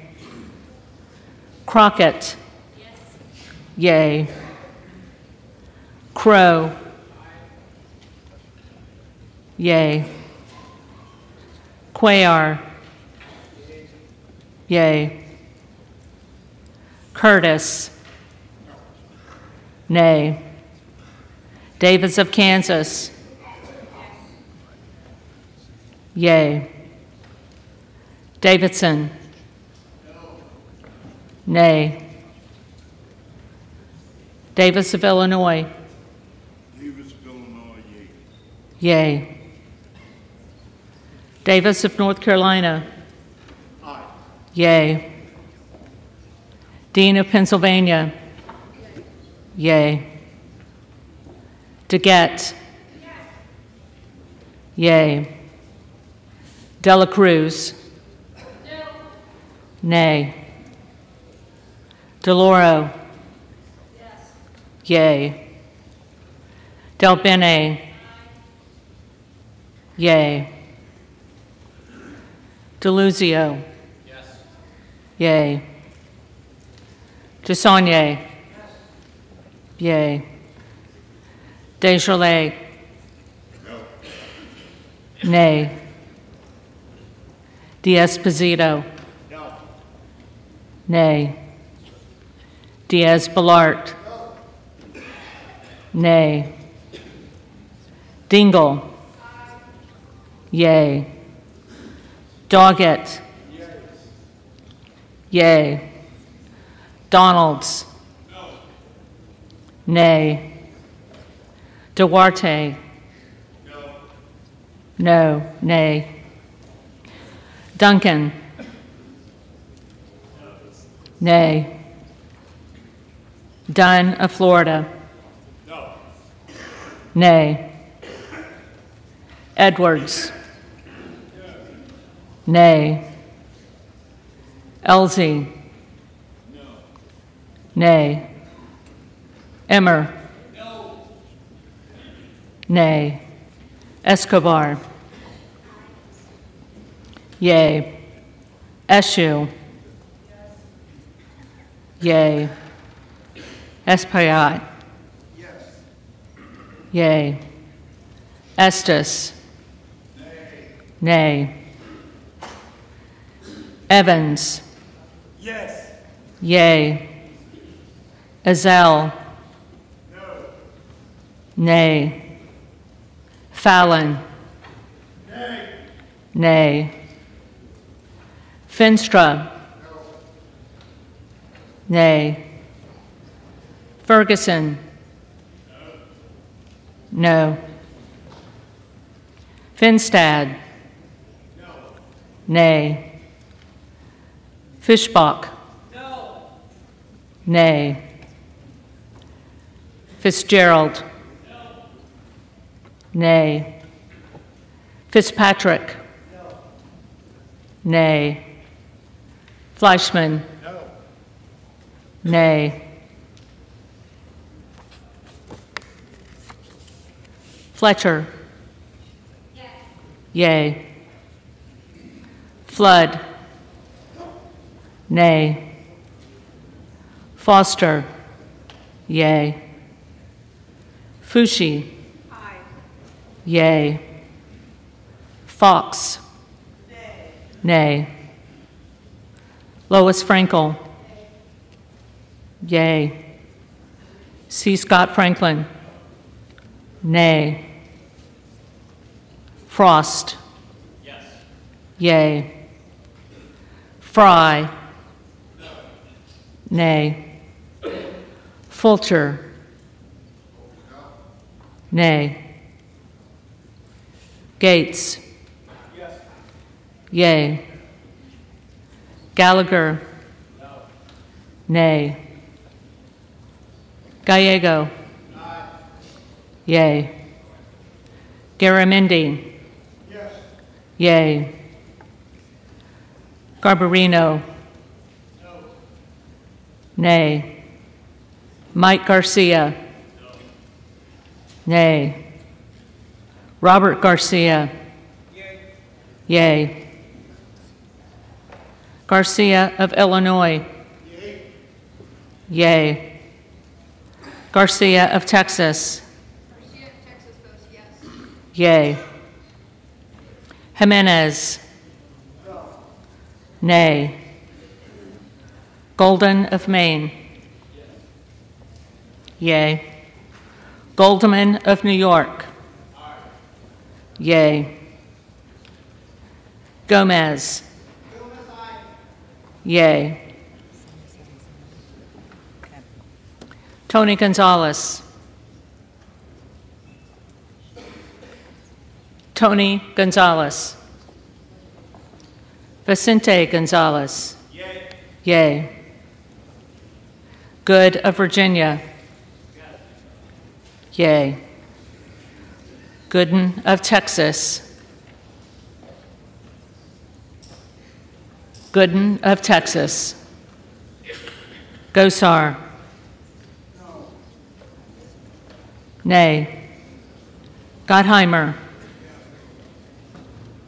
Yea.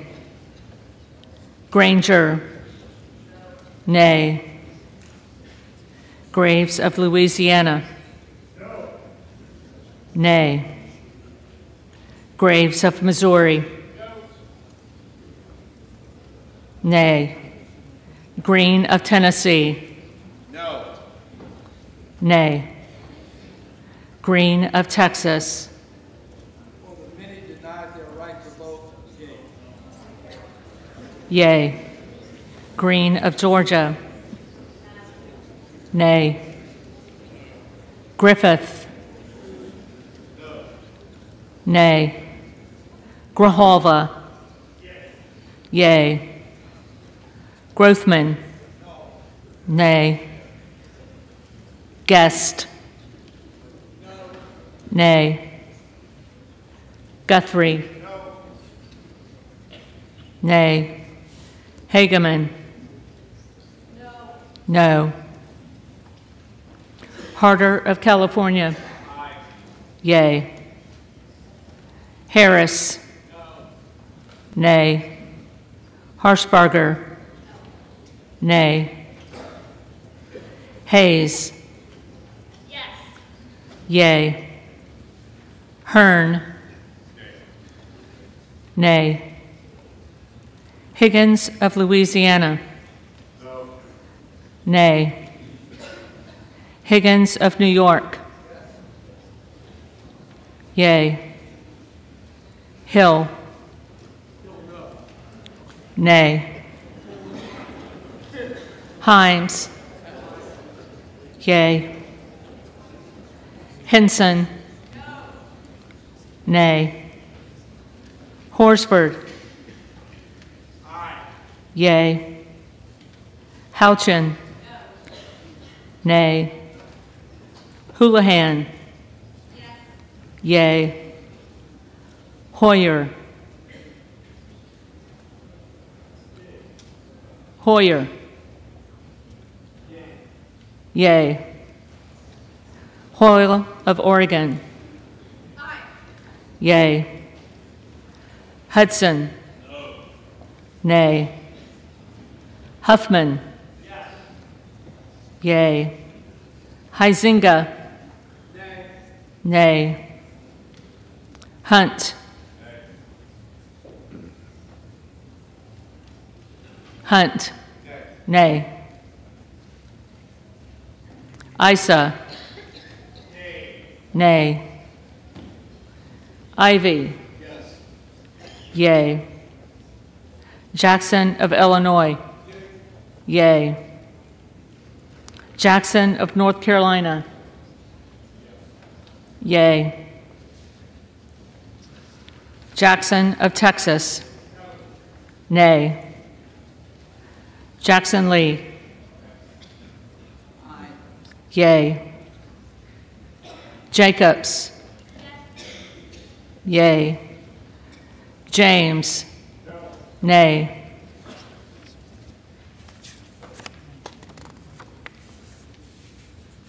Jayapal. Yea.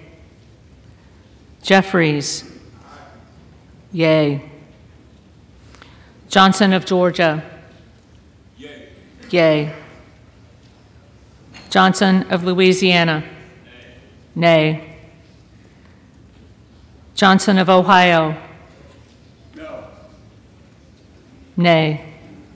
Johnson of South Dakota. Nay.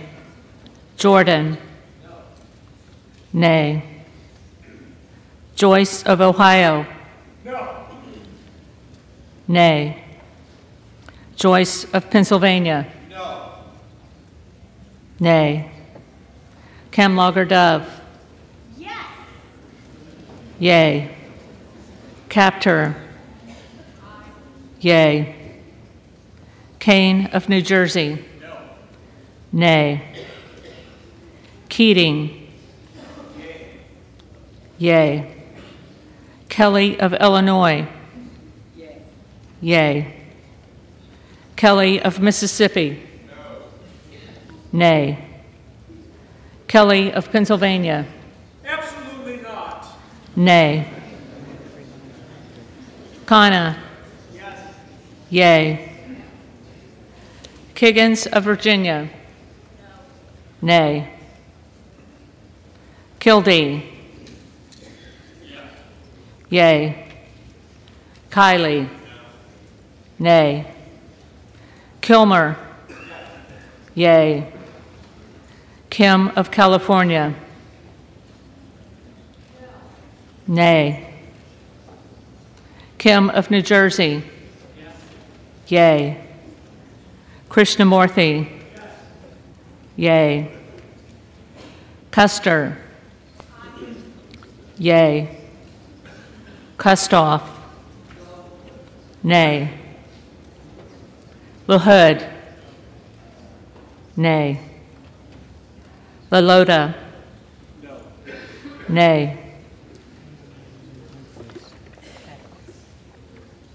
LaMalfa. Nay. Lamborn.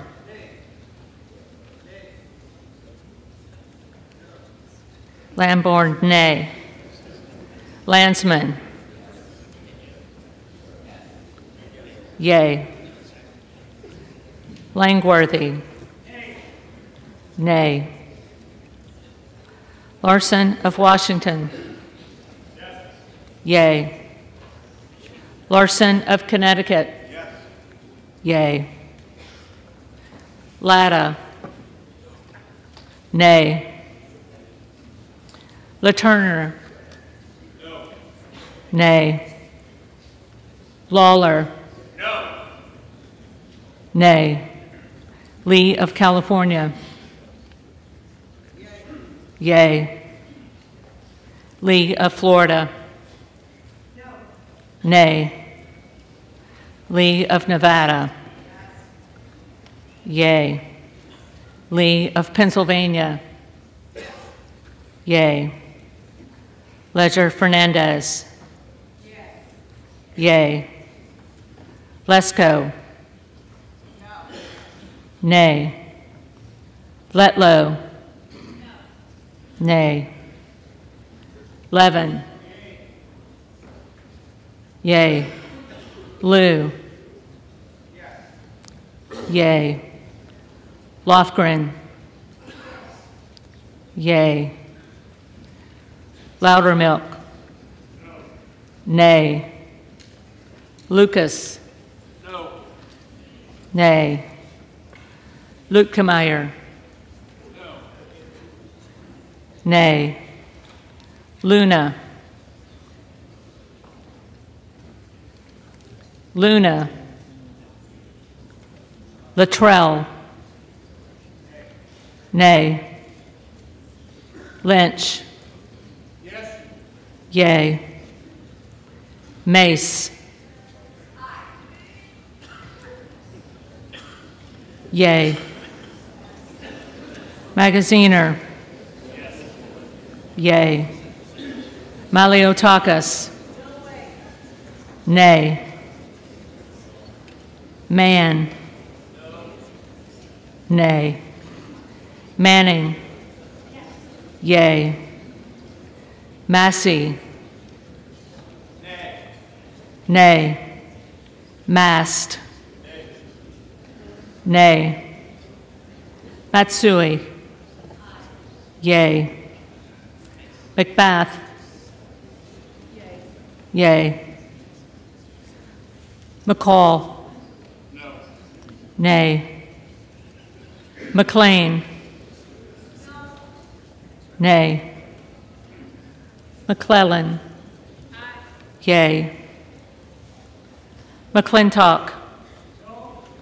Nay. McCullum? Yay.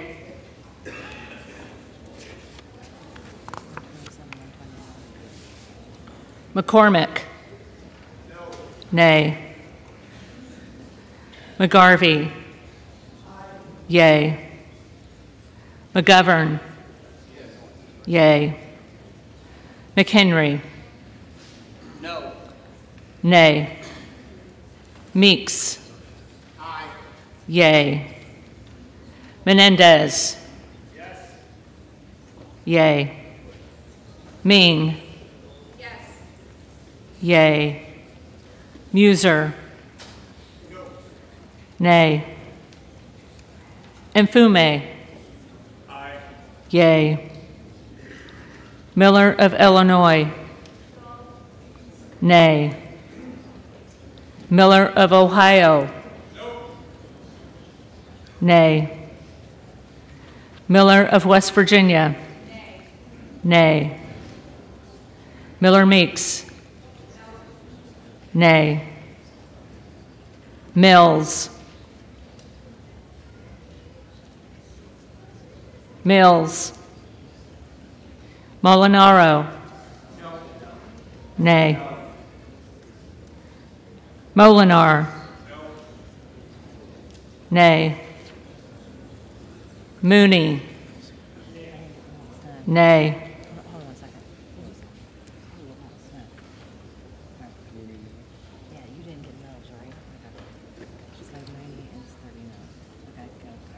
Moore of Alabama? Nay. Moore of Utah? Nay. Moore of Wisconsin? Yay. Moran? Nay. Morelli? Yay. Moskowitz? Yay. Moulton? Yay. Mervan? Yay. Mullen? Yay. Murphy. Nay. Nadler. Aye. Yay. Napolitano. Yay. Neal. Yay. Neguse. Yay. Nels. Nay. Newhouse. Nay. Nickel. Yay. Norcross. Yay. Norman. Nay. None of Iowa. Nay. Obernolte. Nay. Ocasio-Cortez. Yay. Ogles. Nay. Omar. Yay. Owens. Nay. Pallone. Yay. Palmer. Nay. Panetta. Yay. Yay. Pasquarel. Yay. Payne. Yes. Yay. Pelosi.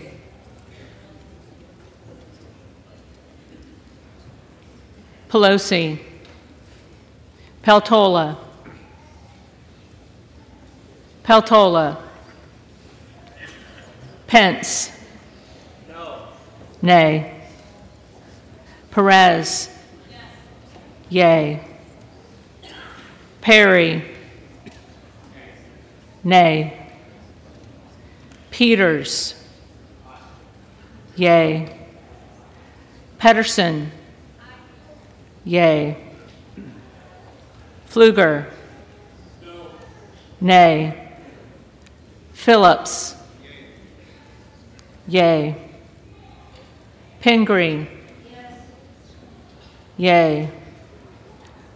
Pocan. Yay. Porter. Yay. Posey. Nay. Presley. Yay. Quigley. Yay. Ramirez. Yay. Raskin. Yay. Reschenthaler. Nay. Rogers of Washington.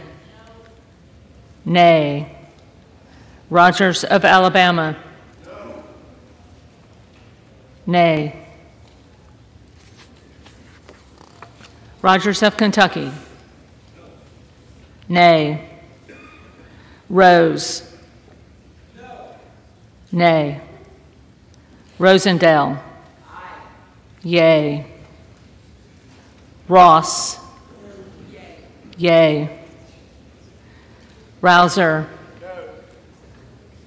Nay. Roy. Nay. Ruiz. Yay. Rupersberger. Yay. Rutherford. Nay. Ryan. Yay. Salazar. Nay. Salinas. Yay.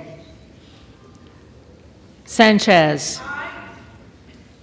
Yay. Santos. Nay.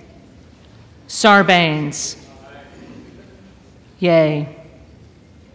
Scalise. Nay. Scanlon. Yay. Schakowsky. Yay. Schiff. Yay. Snyder. Yay. Skolton. Yay. Schreier. Yay. Schweikert. Nay. Austin Scott. Nay. David Scott. Yay. Scott of Virginia. Yay. Self. Nay. Sessions. Nay. Sewell. Yay. Sherman. Yay.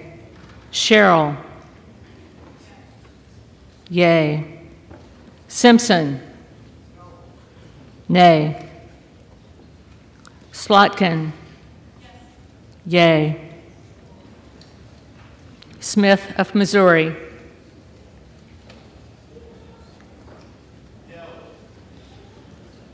Nay. Smith of Nebraska. Nay. Smith of New Jersey. Nay.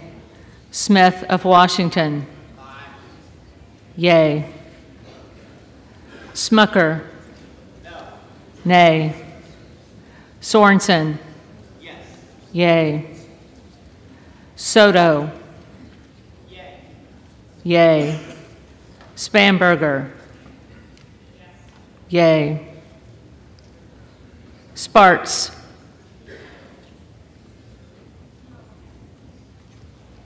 Nay. Stansberry. Yay.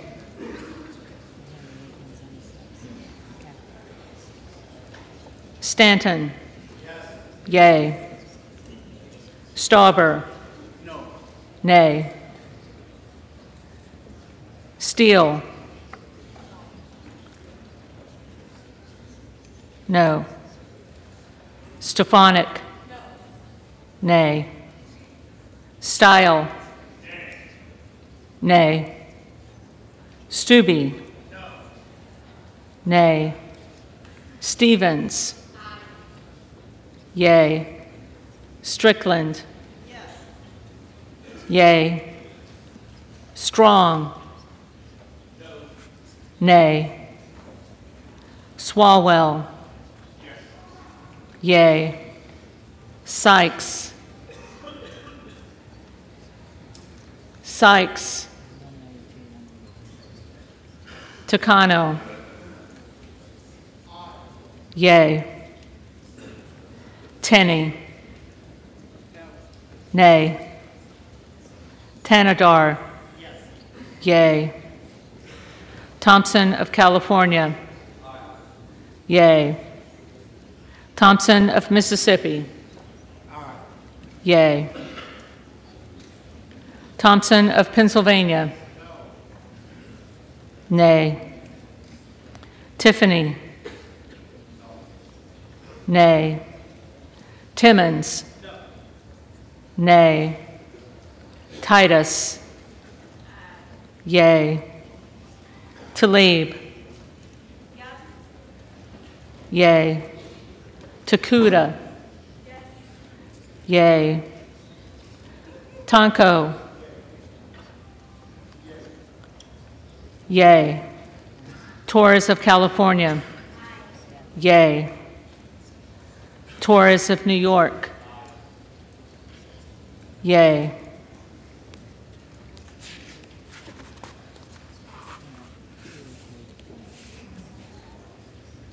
Trahan. Yay. Trone. Yay. Turner. Nay. Underwood. Yay. Valadeo. Nay. Van Drew. Nobody pull a fire alarm. No. No. Van Dyne. Nay. Van Orden. No. Nay. Vargas. Yay. Vasquez. Yay. Vesey. Yay. Velasquez. Yes. Wagner. Nay. Nay. Wahlberg. Nay. Nay. Waltz. Nay. Wasserman Schultz. Yay. Waters. Yay. Watson Coleman. Yay. Weber of Texas. Nay. Webster of Florida. Nay.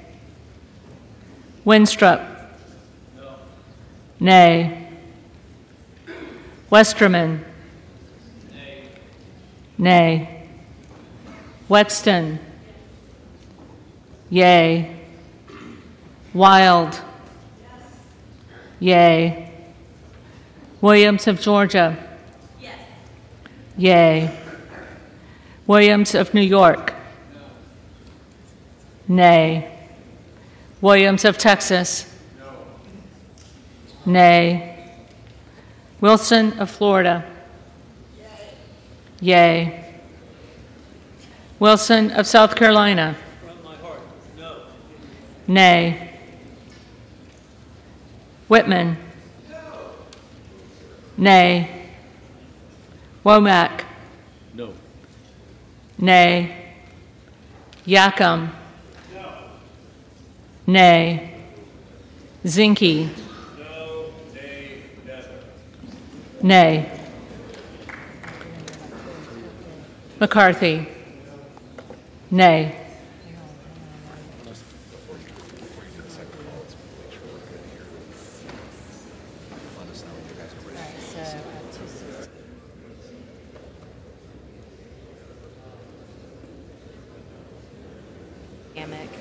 Carter of Texas. I have Tony Gonzalez. I have Gooden of Texas. I have Luna. I have McCarthy. I have Mills. I have Pelosi. I have Vitale. And then I have Sykes. Okay, so ready to move? now I've got to go through these. Are you good?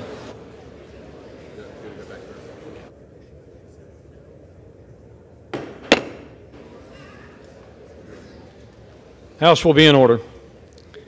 The clerk will now call the names of members that have not already been recorded alphabetically. Banks. Nay.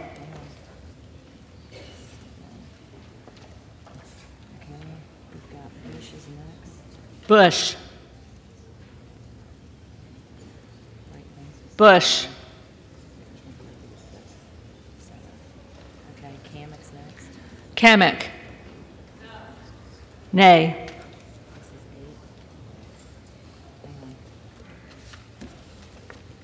Okay, I've got Carter of Texas next.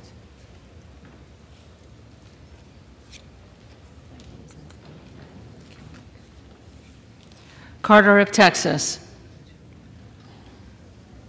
Carter of Texas. So then we're going to go to Tony Gonzalez. This is what I need. Tony Gonzalez. No. Nay. Have Gooden of Texas. Gooden of Texas. Gooden of Texas.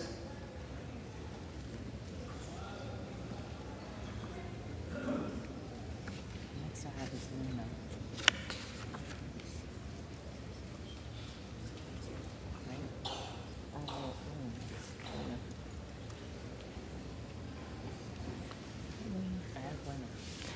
Luna. Luna.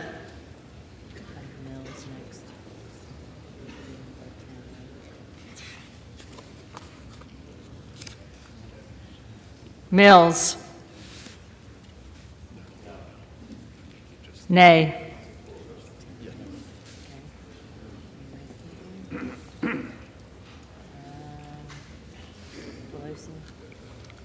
Pelosi. Pelosi.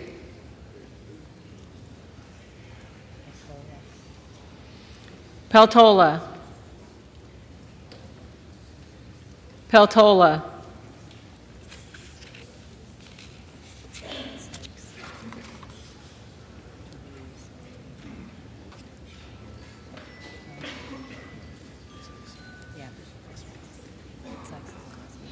Sykes.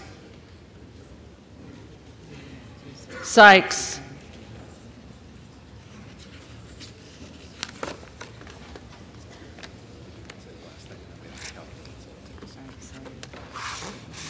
Are there other members in this body who have not been recorded or who wish to change their vote?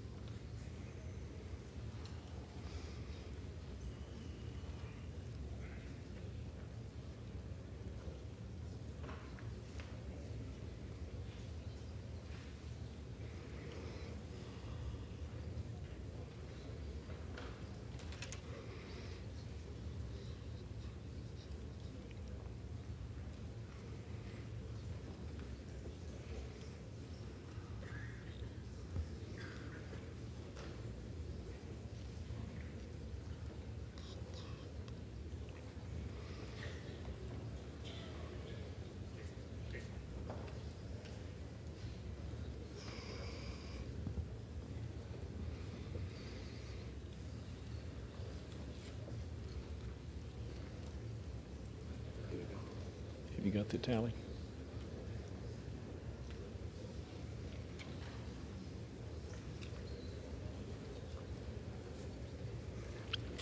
On this vote, the yeas are 216, the nays are 210. The resolution is adopted.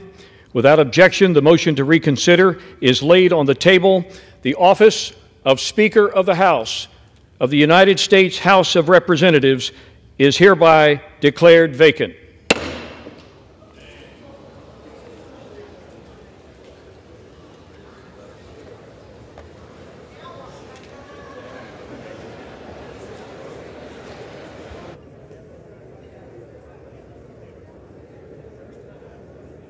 This is an NBC News special report.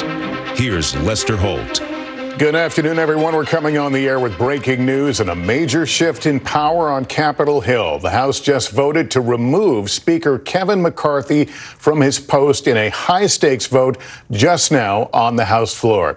It comes after McCarthy, the top Republican, cut a deal with Democrats to avert a government shutdown over the weekend that angered some in his own party whose demands were dropped in the negotiations.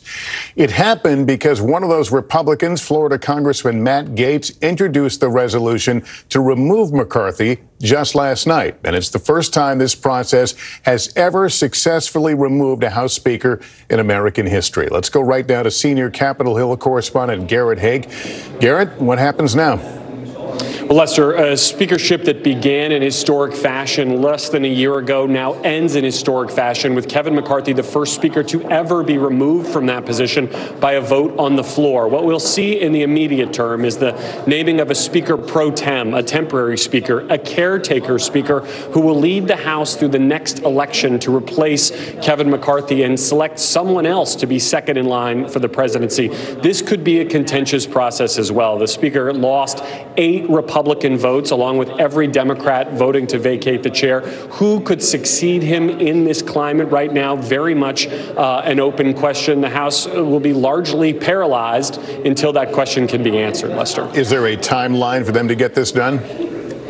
Lester, we are in uncharted territory. It's cliche to say, but we have never been in this position before in the United States Congress. The House will move quickly. This Speaker pro tem idea is actually a new post-9/11 change to ensure continuity of government. So we are very much in uncharted territory, but it is every indication that the House, Republicans still control it, will want to move quickly to name someone as their leader so they can continue the business of governing. Remember, they only have some 40-odd days to fund the government on a longer-term basis after that deal from over the weekend. All right, Garrett, we'll let you continue to work the story. Let me turn to our Meet the Press moderator, Kristen Welker.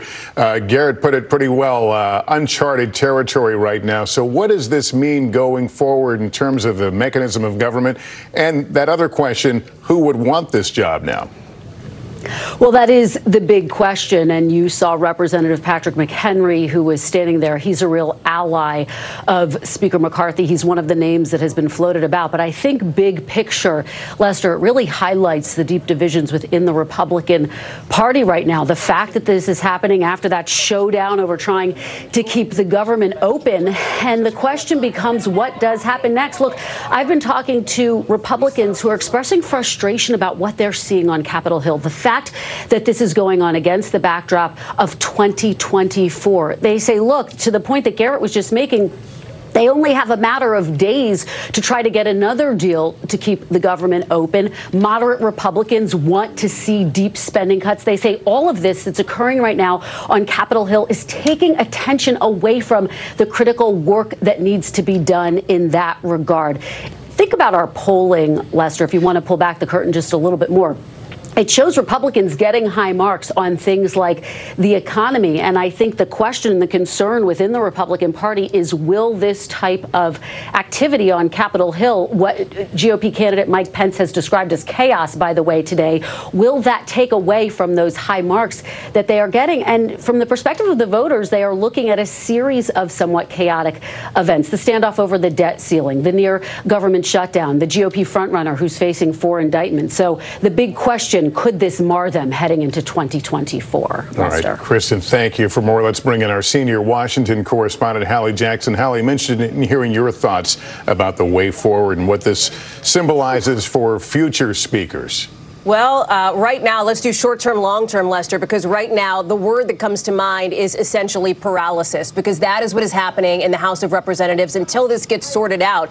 Garrett sort of made a joke, and I smiled a bit, uncharted territory. Get ready to hear those 2 words a heck of a lot over the course of the next several days, weeks, who knows how long, because that is where we are. We don't know if now former Speaker Kevin McCarthy is going to try to run for the speakership again. We know it took him 15 votes to get it the first time. Might he try to throw his hat in the ring? Will there be other names, as you've heard described, who come forward on this part?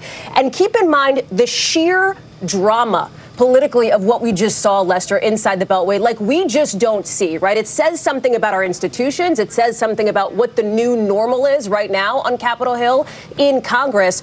There was an opportunity there. There was a chance that Democrats could have maybe bailed out Kevin McCarthy even, and they made the decision, that party did, that they were going to let Kevin McCarthy sleep in the bed that he made. And why do I say that? Because the deal that got Kevin McCarthy the speakership in the first place was this, that it only would take 1 vote to bring up this motion, very procedural thing, to potentially kick him out of office. From the very beginning, almost a year ago now, not even a year ago, the question had really not been if somebody would try to use that motion to kick him out. It was a function of when. Well, we now know the when piece of it after this deal to avoid a shutdown essentially was struck over the weekend. It could have been any number number of things. And I would say that's also just the tip of the iceberg for some of these ultra-conservative Republicans who have long not wanted to see McCarthy in the speakership. So that's the short-term thing. As we're looking at these extraordinary images, the Speaker pro tem of the House of Representatives running things, recess now as Republicans are scrambling to figure out a way forward. And keep in mind those speeches that we saw, Lester, right? It was Republican versus Republican. This was not something that involved sort of both sides in the aisle, as we often talk about and often hear about here in Washington. This is, I think, the Republican ideological fight, the battle royale that is unfolding in that party writ large in several ways here. Longer term wise, listen, I think we've got to look at the way that American people view the institution here. There is a process, and you've heard a lot about from McCarthy allies about this process essentially being undermined. And you heard anger, fiery anger from some of McCarthy's allies on the floor that, you know, this is political gamesmanship. The question that perhaps those like Congressman Gaetz are doing this to raise money, to raise their profiles, if you will. So all of it, let me go back to sort of where we started here. Uncharted territory, Lester, no kidding. That's where we are, and that's where we're going to be for a bit. Yeah, we're seeing the pictures of the major players. Matt Gaetz, who was the one that pulled the political trigger on this. He was talking to reporters on Capitol Hill. We'll hear more from him, I suspect. Let me bring in... Well, you know, the stages of grief, I think, are in progress right now. Let's listen to a little of this. Colleagues, I think there was a stage of denial, and I've certainly experienced a good amount of their anger, and now we appear to be headed toward bargaining. I think the world of Steve Scalise. I think he'd make a phenomenal speaker. Has anyone spoken to you? We've got less than 45. I'm afraid of $33 trillion in debt crushing the working people in my district. I'm afraid of the dollar losing its status as the global reserve currency. If they want to expel me, let me know when they have the vote. Has anyone talked about that with you? 45 days left before we. Sorry, go right We've got less than 45 days left. All right, we're listening to Matt Gaetz again. He pulled the political trigger, started the mechanism that led to today's ouster of the now outgoing We've heard you say you're a fighter so many times, leader. Mr. McCarthy. Does the fight continue? He's going to walk past cameras. We're waiting to see if Kevin McCarthy was going to make any comments as he leaves the chamber. Matt Gaetz continue to talk. Let me bring in Chief White House correspondent Peter Alexander. Peter, what's the view from the White House on all this? The West Wing, no indication whether or not President Biden is watching the events as they've been taking place on Capitol Hill. But I can tell you that I saw some of his senior aides glued to their televisions watching what's going on right here. The White House is really casting this as a split screen moment, effectively saying that while President Biden is focused on delivering for the American people, the extreme, in their words, House Republicans are effectively in disarray right now. The president today announcing what is a historic moment in its own right, that for the first time in its 60-year history, Medicare would be negotiating with 10 drug manufacturers to try to bring down prices for things like Eliquis and all sorts of different prescription drugs that many Americans are familiar with right now, while the Republicans are fighting among themselves. I'm struck as we watch what's taking place on the Hill, Lester, by a big headline only a matter of maybe a decade ago. They celebrated, Republicans did, the new generation of conservative leaders, the young guns as they were described. Paul Ryan, Eric Cantor, and Kevin McCarthy. Paul Ryan no longer in Congress. Eric Cantor booted as well. Kevin McCarthy, now a historic figure, becoming the first House Speaker to lose his position by a vote of this kind. So just another example of how, at least in the eyes of the White House, and frankly, for anybody watching right now, the real challenges continue to exist for this Republican Party that has been feuding among itself and obviously Donald Trump's role in all of this. Donald Trump, who you'll remember only a matter of a couple weeks ago was saying that House Republicans should shut down the government if they couldn't get the deal that they wanted. Well, the shutdown was averted. Kevin McCarthy made sure that didn't happen, but ultimately it cost him his job, Lester. All right, Peter Alexander at the White House. Thank you. Let me go back to our senior Capitol Hill correspondent, Garrett Haig. Garrett, it's not lost on anyone that Democrats were in a position to save McCarthy's job, and they made the collective decision not to. What's the blowback, potential blowback, the effect on Democrats? Well, Lester, we'll see where this lands when a new speaker is ultimately chosen, but Democrats felt like they owed Kevin McCarthy nothing, and frankly, he made no effort to even approach them in any serious manner to save his speakership. In fact, in this caucus meeting Democrats held this morning, where they discussed and debated how they would respond to this motion, the Democratic leaders played a video of McCarthy on the Sunday shows this weekend attacking Democrats and suggesting it was Democrats who drove the country to the edge of a government shutdown this week, knowing full well that he would need those Democratic votes if he wanted to remain in power. For some Democratic lawmakers, that was a last straw. They never trusted Kevin McCarthy, not based on any of his recent behavior, his role in the negotiating of the debt ceiling deal, for example, that he immediately backed away from. But even going back farther than that, his actions after January 6th, where he condemned Donald Trump on the floor, then traveled to Mar-a-Lago to court his support, where he undercut a bipartisan commission to investigate the 6th that he himself had asked to be created. Democrats felt like this was not a choice between the lesser of two evils. This was someone who was basically in league with the same forces who had now turned against him. And so there wasn't really much of a choice or a decision to be made here. McCarthy and the speakership was Republicans' problem, and Democrats would vote as a bloc to basically say, we don't want this guy. Solve your own problem, Republicans. That's the choice they've made, and we'll see how that plays out in the longer term when a new speaker is chosen, Lester. Yeah, was it ever clear the number and what kind of deals that were made for him to get the job in the first place? This has always been a question, Lester, and perhaps we'll get a better answer now that he is no longer the speaker. The conservative faction of House Republicans said that a variety of deals were made, including placing some of their members on the Rules Committee, which controls what bills come to the floor, that spending bills, for example, like the ones we've been debating over the last couple of months, would be brought up on an individual basis rather than in a big group all before Christmas, as is often the case. But there were also conservative members who said there were other deals that were made, side deals on various policy positions or guaranteeing votes on various issues. McCarthy never formally confirmed any of that publicly. No paper was ever produced to confirm those deals. But it's that lack of trust that I think contributed to the position McCarthy's in now. I think about someone like Nancy Mace, who is a member who has been at times allied with McCarthy, but who's repeatedly said how frustrated she was that she couldn't count on him to keep his word to her. She was a surprise yes vote to replace McCarthy today. And I assume there's great pressure, obviously, to get things worked out and back on track as quickly as they possibly can. Yeah, and I think that's one of the great ironies of all this, Lester, is whoever the new speaker is, and whether they're chosen today or a week from now or 3 weeks from now, will have to deal with all the same problems this speaker did. I just interviewed one of the House Republicans who voted against McCarthy, who was explaining to me his frustration with the mounting debt in this country and the spending bills being as large as they are. And I asked him, probably not, but we have to try. So we could very much find ourselves in a similar position with a new speaker in the not too distant future, Lester. Garrett Haake, thanks very much. That concludes our special report. Much more ahead on our streaming network, NBC News Now. And I'll see you tonight with more on NBC Nightly News. For now, I'm Lester Holt in New York. Good day.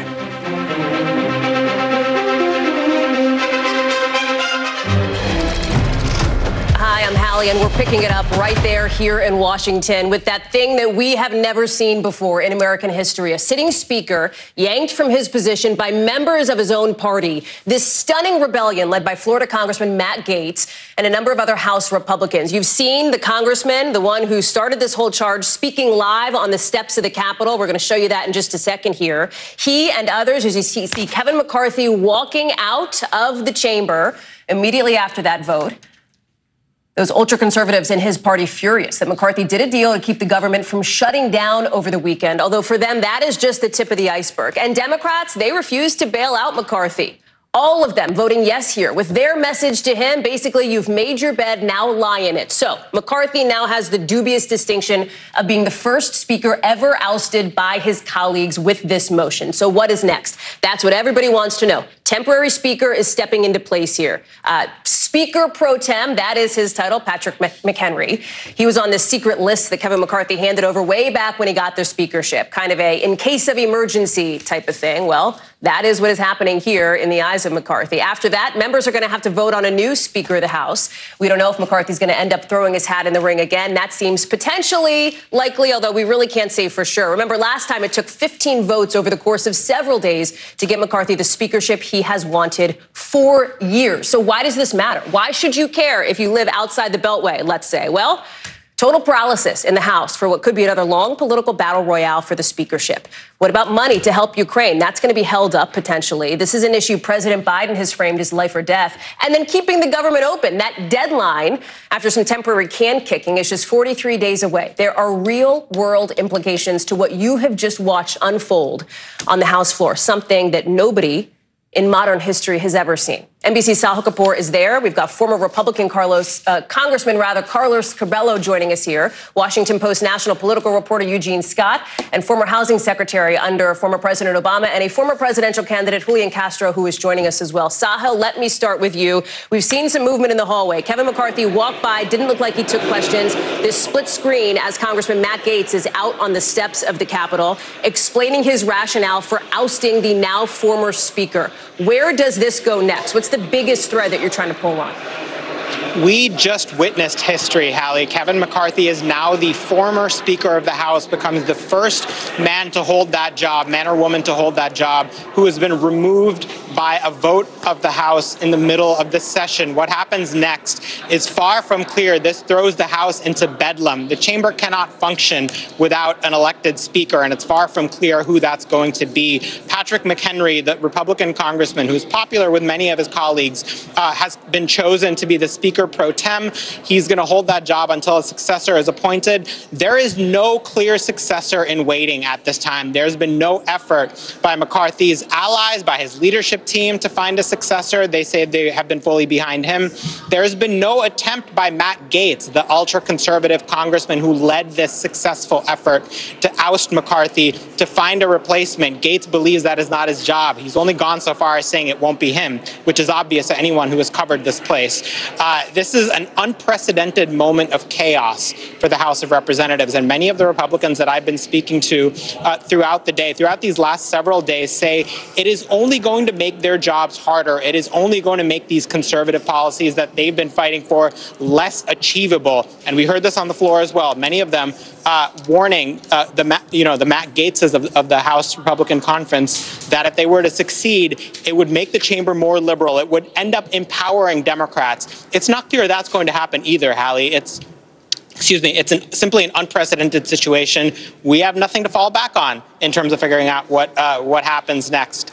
We'll wait and see, but the next step is going to be someone's going to have to throw their hat in the ring. There's going to be another speaker's battle. It could be Kevin McCarthy. Some people want him to simply run again and do more ballots, but is he going to want to do that again? Is he going to have the support? I mean, we don't know, right? Question mark is the headline of the moment here. I want to get to Garrett Haake, our Capitol Hill correspondent, who is valiantly attempting to get an answer from Speaker McCarthy, or I should say former Speaker McCarthy, as he was walking out of the chamber. You know, on the other side of the Capitol there, Garrett, you have Senator Shelley Moore Capito saying the American people are looking at this going, are you guys nuts? There is a bigger issue here at hand in the Republican Party beyond simply the machinations of where does this actually go and how do they get to governing? Yeah, Hallie, I think that's right. I mean, look, I think 90% of the Republican Party, certainly in Congress, but perhaps writ large across the country, thinks what they just saw is ridiculous. That Kevin McCarthy had been acting in reasonably good faith as a conservative speaker to try to advance their agenda. He had united the various factions of the Republican Party, and although his majority was not as big as he wanted, and frankly that probably contributed to his downfall here at the end, he did bring the party back to power in the House by dint of his own fundraising and campaigning and candidate recruitment. And the thanks he got for that is to be one of the shortest tenured speakers in American history and the first ever to be removed. And so this is, I think, one of the questions for these Republican rebels. And in fact, I just asked one of them this the other day, or a few minutes ago. These days are all running together. How do you convince the country that you can govern if this is what you're doing? And his response to me was, we have to actually do the things that we ran on. We have to align basically our promises with our actions in Congress. And I think the challenge for those members and the reality the Republican Party is going to have to face at some point, maybe today, maybe in the future, is you cannot promise to to massively cut federal spending, for example, with 2/3 of the government controlled by Democrats. It's just not the way our system works. And unless and until this small faction within the Republican Party learns that message, they're going to bang their heads against the wall repeatedly and publicly on national television in just even selecting their leaders, much less in trying to govern. Garrett Haake, we're so glad to have you here. I know you got to run and do some work for the zillion other jobs that you have. Thank you, friend. We'll come back to you when we can. Let's get to Congressman Burchett, who I believe is at the microphone. Let's listen. And I was on maybe CNN or something last night, and I said that, I was praying about it. I went down 2 paths on this thing. I said that I was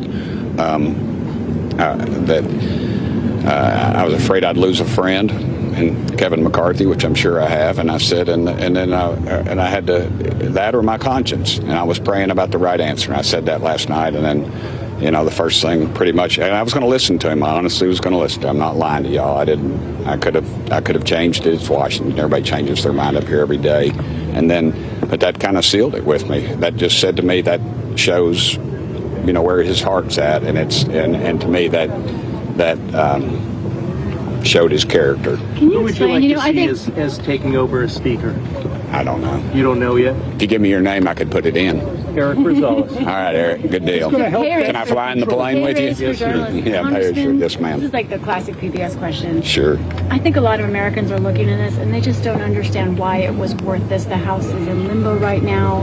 Nothing can. Well, here's why it's worth it to me, is because we had 7 weeks where we were basically off. And let's be honest, what were they doing? They were on any fact-finding missions, folks. They were on trips all over the globe at your expense. And that usually it's 4 weeks. This time it was 6 weeks. We knew the budget was coming up, that we could have collapsed the whole thing. Yet we went on and played. Sorry about that. We went on and played for 6 weeks. And then they come at me and say, well, you're going to cause the government to shut down. All these people are going to hurt. Well, I'll tell you what, when I think about that those single moms in my district that bust their ass every day and have to hit 2 jobs because we're crashing this economy, because we don't have the guts to make tough decisions.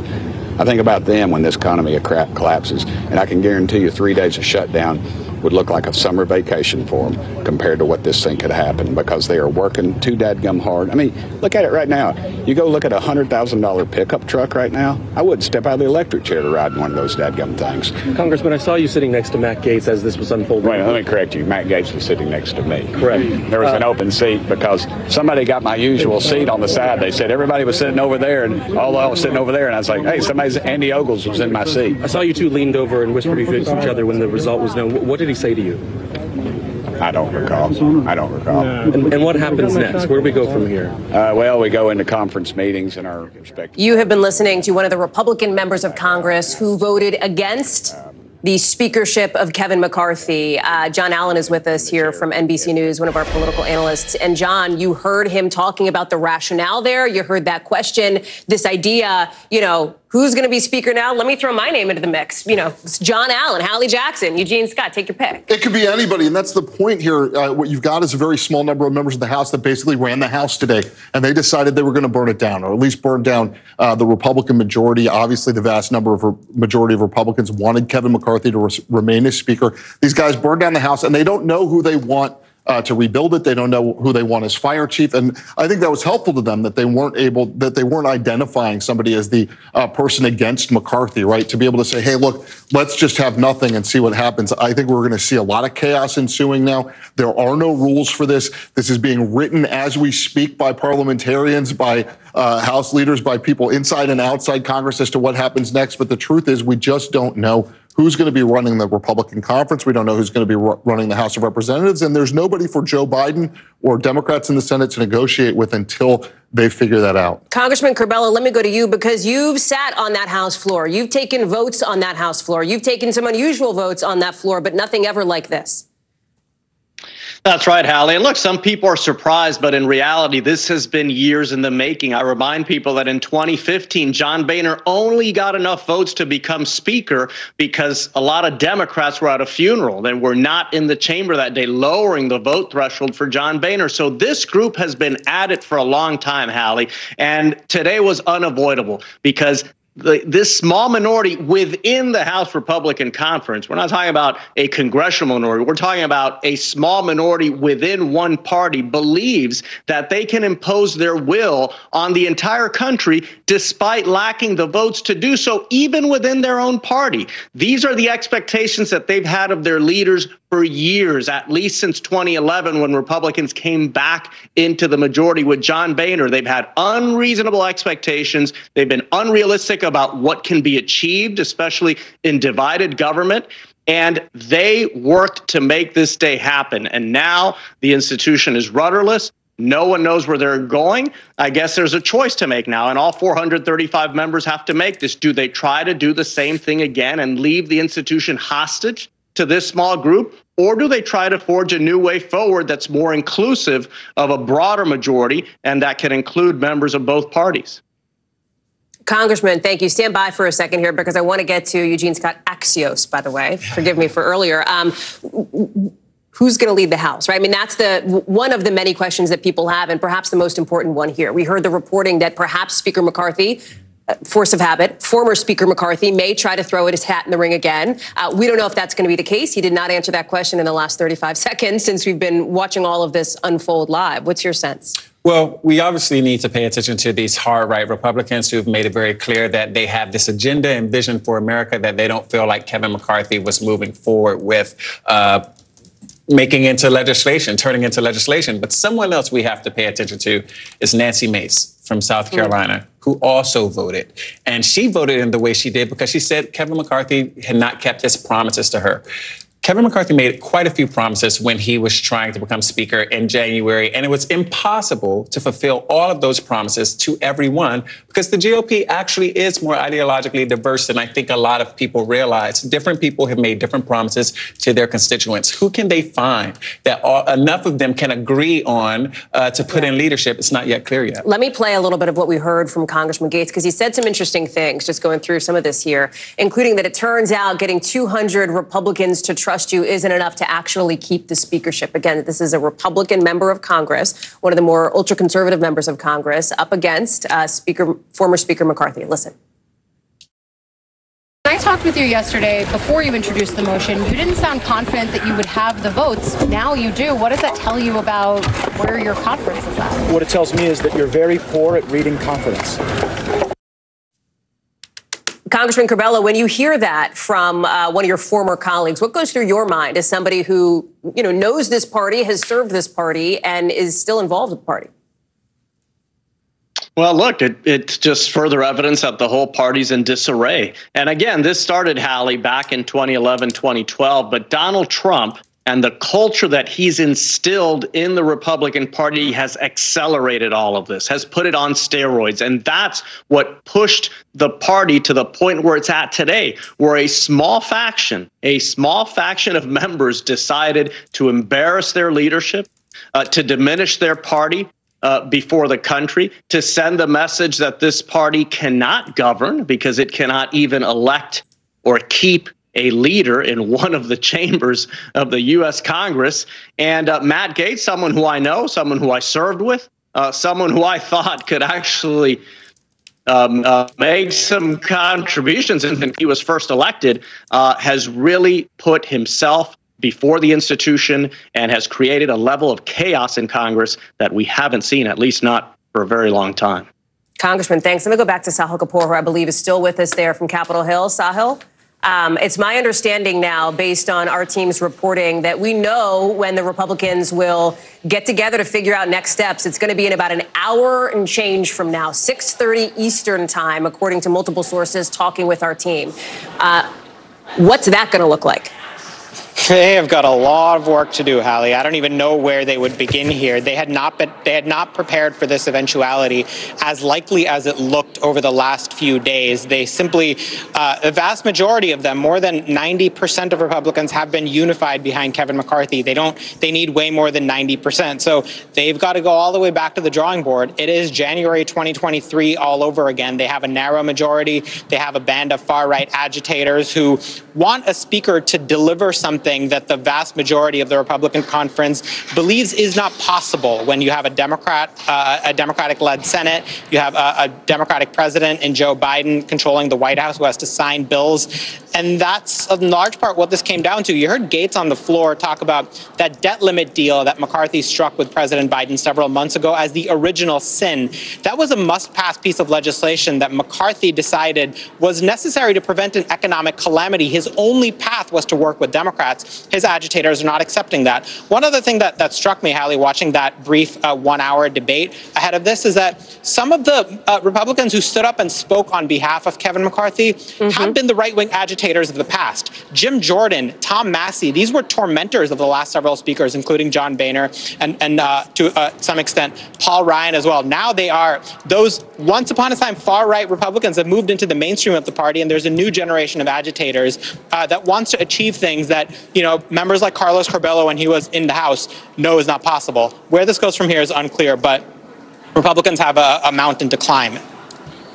Sahil, thanks. I am struck by the fact of the matter that this is, Congressman Castro, Secretary Castro, I'll bring you in here. This is a Republican on Republican issue. The debate made that crystal clear. This is a matter for the Republican Party. But there was a moment about looking at the clock 7 hours ago where there was a question of whether Democrats might actually bail out Kevin McCarthy, perhaps. Conversations that were allegedly being had based on our team's reporting, some members getting calls, for example. And I'm curious as to your perspective on this, because we heard from the Democratic leader in the House of Representatives, Hakeem Jeffries, laying out the very specific reasons why Democrats would not, in fact, make this move to save Kevin McCarthy's speakership. First reason, they didn't like how he tweaked what they describe as crucial House rules, giving away prime committee slots, they say, to members on the far right. Second, the whole motion to vacate in the first place, this procedural piece that essentially changed the rules to allow one single member to bring up this whole issue in the first place. Third, frustration over policies that Democrats say are motivated by the MAGA arm of the Republican Party. Fourth, they had some issues with the way that the defense authorization bill was run. And fifth, the impeachment inquiry that has begun against President Biden here. How do you see this, Secretary Castro? What would you have done in this situation? And where do Democrats go from here? Is this a function of just sitting back and letting Republicans figure it out? Yeah, well, I think it's like Representative Jayapal put it, that this was a mess that Republicans created. It's a mess that they're going to have to solve. And Minority Leader Jeffries laid out the case. There was a question mark, but I think that the Democrats answered that for good reason. Look, this was a speaker in Kevin McCarthy who routinely would blame Democrats, even going on the Sunday shows this past Sunday to blame them for the chaos, who started an impeachment inquiry against President Biden on no real evidence. And also, and this is important still, even in this day and age, didn't make any kind of real personal effort. The basic politics that it takes to try and smooth over any disagreements and get support from the other side. He didn't really do that. That's what I've heard and others have heard all day from Democrats. And then, just as importantly, there was a feeling in the Democratic caucus that, look, if you're going to make a deal, probably you have better leverage down the road and not at this point. I think it's a sense as well that if they were to have saved Speaker McCarthy, then all of these bad decisions that he keeps making, they would kind of own it. And Matt Gaetz alluded to that the other day. Basically, you know, if you want to keep him and he's yours. I don't think they want to own that, because this is a speaker that has not demonstrated good judgment, who seemed only to be concerned about hanging on to power. You don't want to latch yourself onto that. You mentioned specifically something that Kevin McCarthy said just about 48 hours ago that seemed to really tick off a lot of Democrats in particular. This was cited specifically. I want to play that moment. It was from one of the Sunday shows over on CBS. Watch.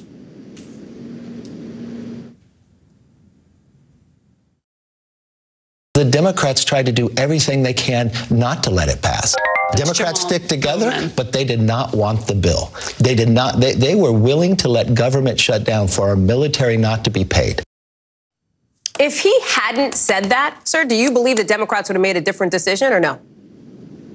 I think there would have been a better chance, and maybe he could have gotten a few Democrats who were willing to go in his direction. But look, 226 Democrats in the end voted to pass that CR. It was because of Democrats, majority of the folks that supported it, that we still have a functioning government right now. That was a slap in the face. And it was just another example of really that he's not a good politician. Kevin McCarthy fundamentally was out of his league and demonstrated that at different points of his speakership.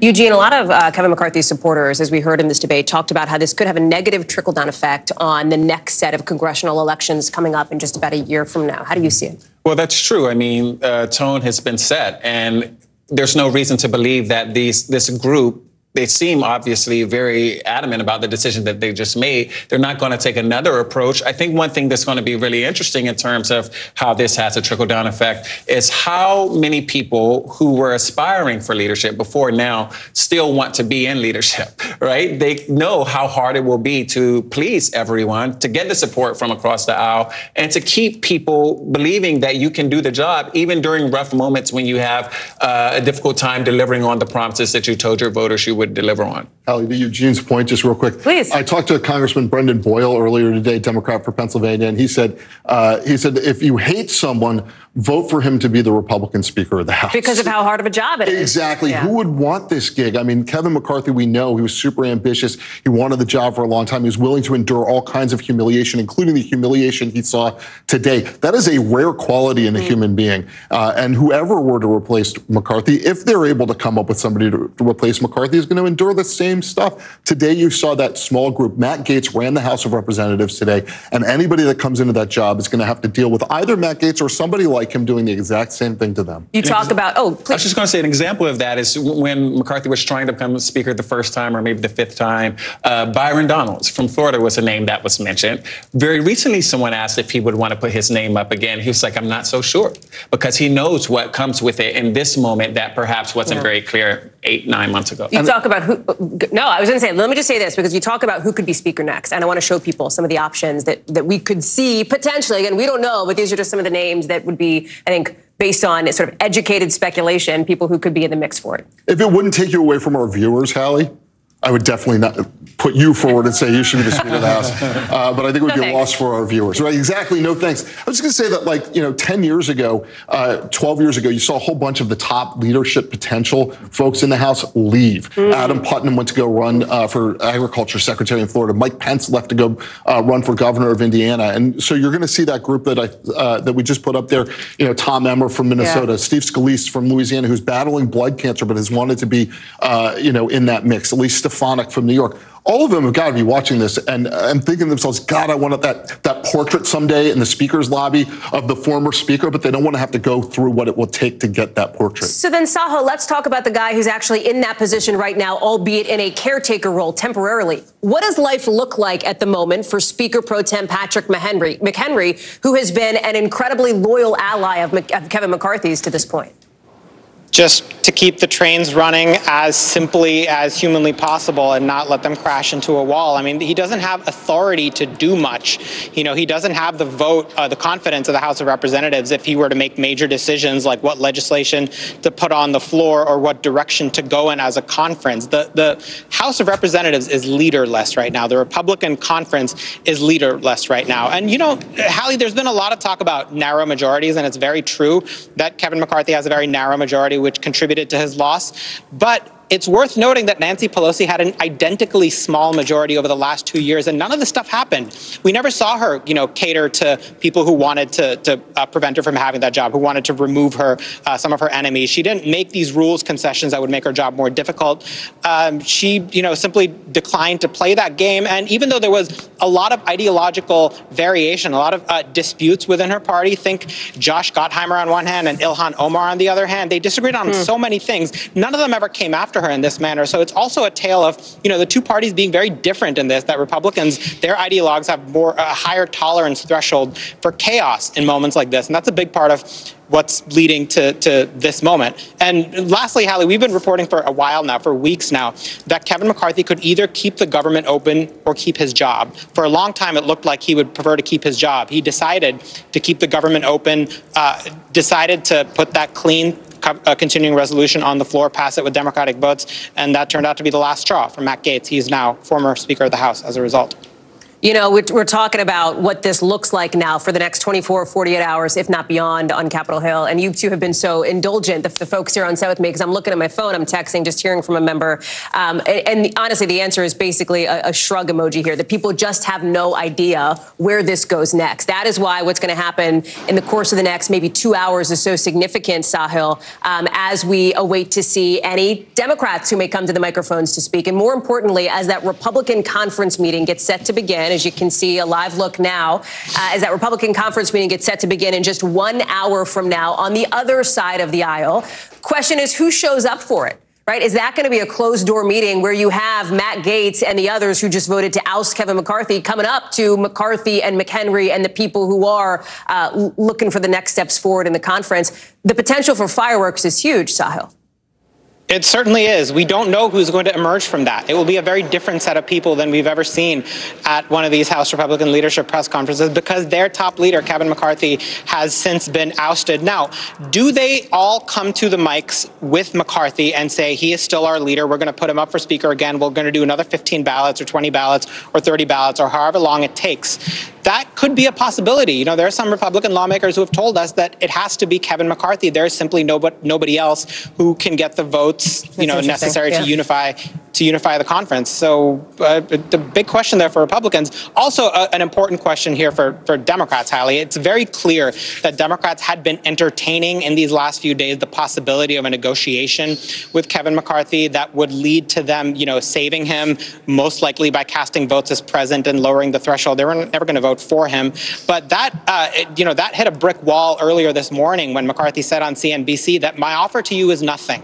He's not giving Democrats anything. He prefers, it's kind of a choice. It's a choice necessitated, you know, by politics. But he has decided that his only path forward is to cater to the Republican hardliners, that he would rather deal with the Matt Gaetzes of the world than moderate Democrats. There isn't a realistic possibility of a coalition speaker at this moment. Let's see how Democrats play it. It looks like they're going to continue to support Hakeem Jeffries, the minority leader, for speaker. He's never going to get the votes, while Republicans have even a tiny majority.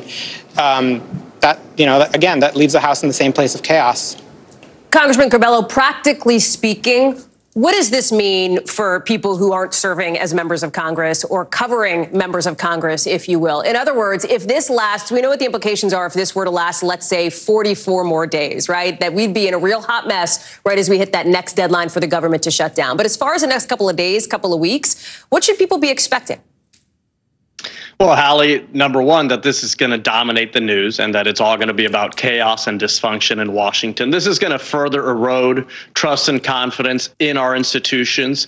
We get that question in every poll. Is the country on the right track or the wrong track? We're going to see that number continuing to grow because Americans are going to accurately perceive that their government isn't functional, because literally it's not functioning. And by the way, of course, Congress does these big things like fund the government, but the House is constantly passing bills that are important for communities, for the operations of the country, for the operation of the U.S. Postal Service.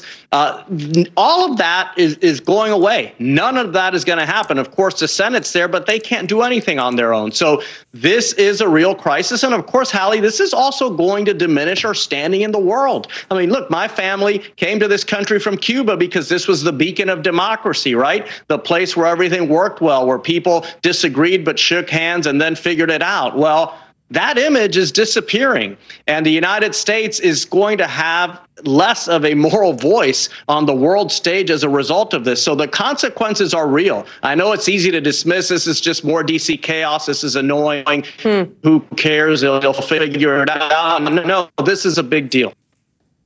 Congressman, thank you. In 1 hour from now, we will see the Republicans meet, according to sources talking with members of our team, to figure out the next steps forward. Very quickly, final thoughts, lightning round, one sentence before we go from all of you. What are you going to be watching for? Sahil, I'll start with you. Whether they have a nominee for speaker, whether they say Kevin McCarthy should be speaker, I think that's the big one. Either they continue to stand behind him or it's over for him. They're not going to be putting him up again. That's the big decision they have to make before anything else. John Allen. The chaos is the point. Matt Gaetz and those with him love chaos. They want it to look like Washington can't function, so they win when it doesn't. Eugene. I'll be paying attention to who's present and who's absent. Secretary Castro. Whether you're going to have enough of those Republicans that are going to be adults in the room now. They accomplished what they wanted to with Kevin McCarthy. Are they going to be adults in the room now? Final word to you, Congressman.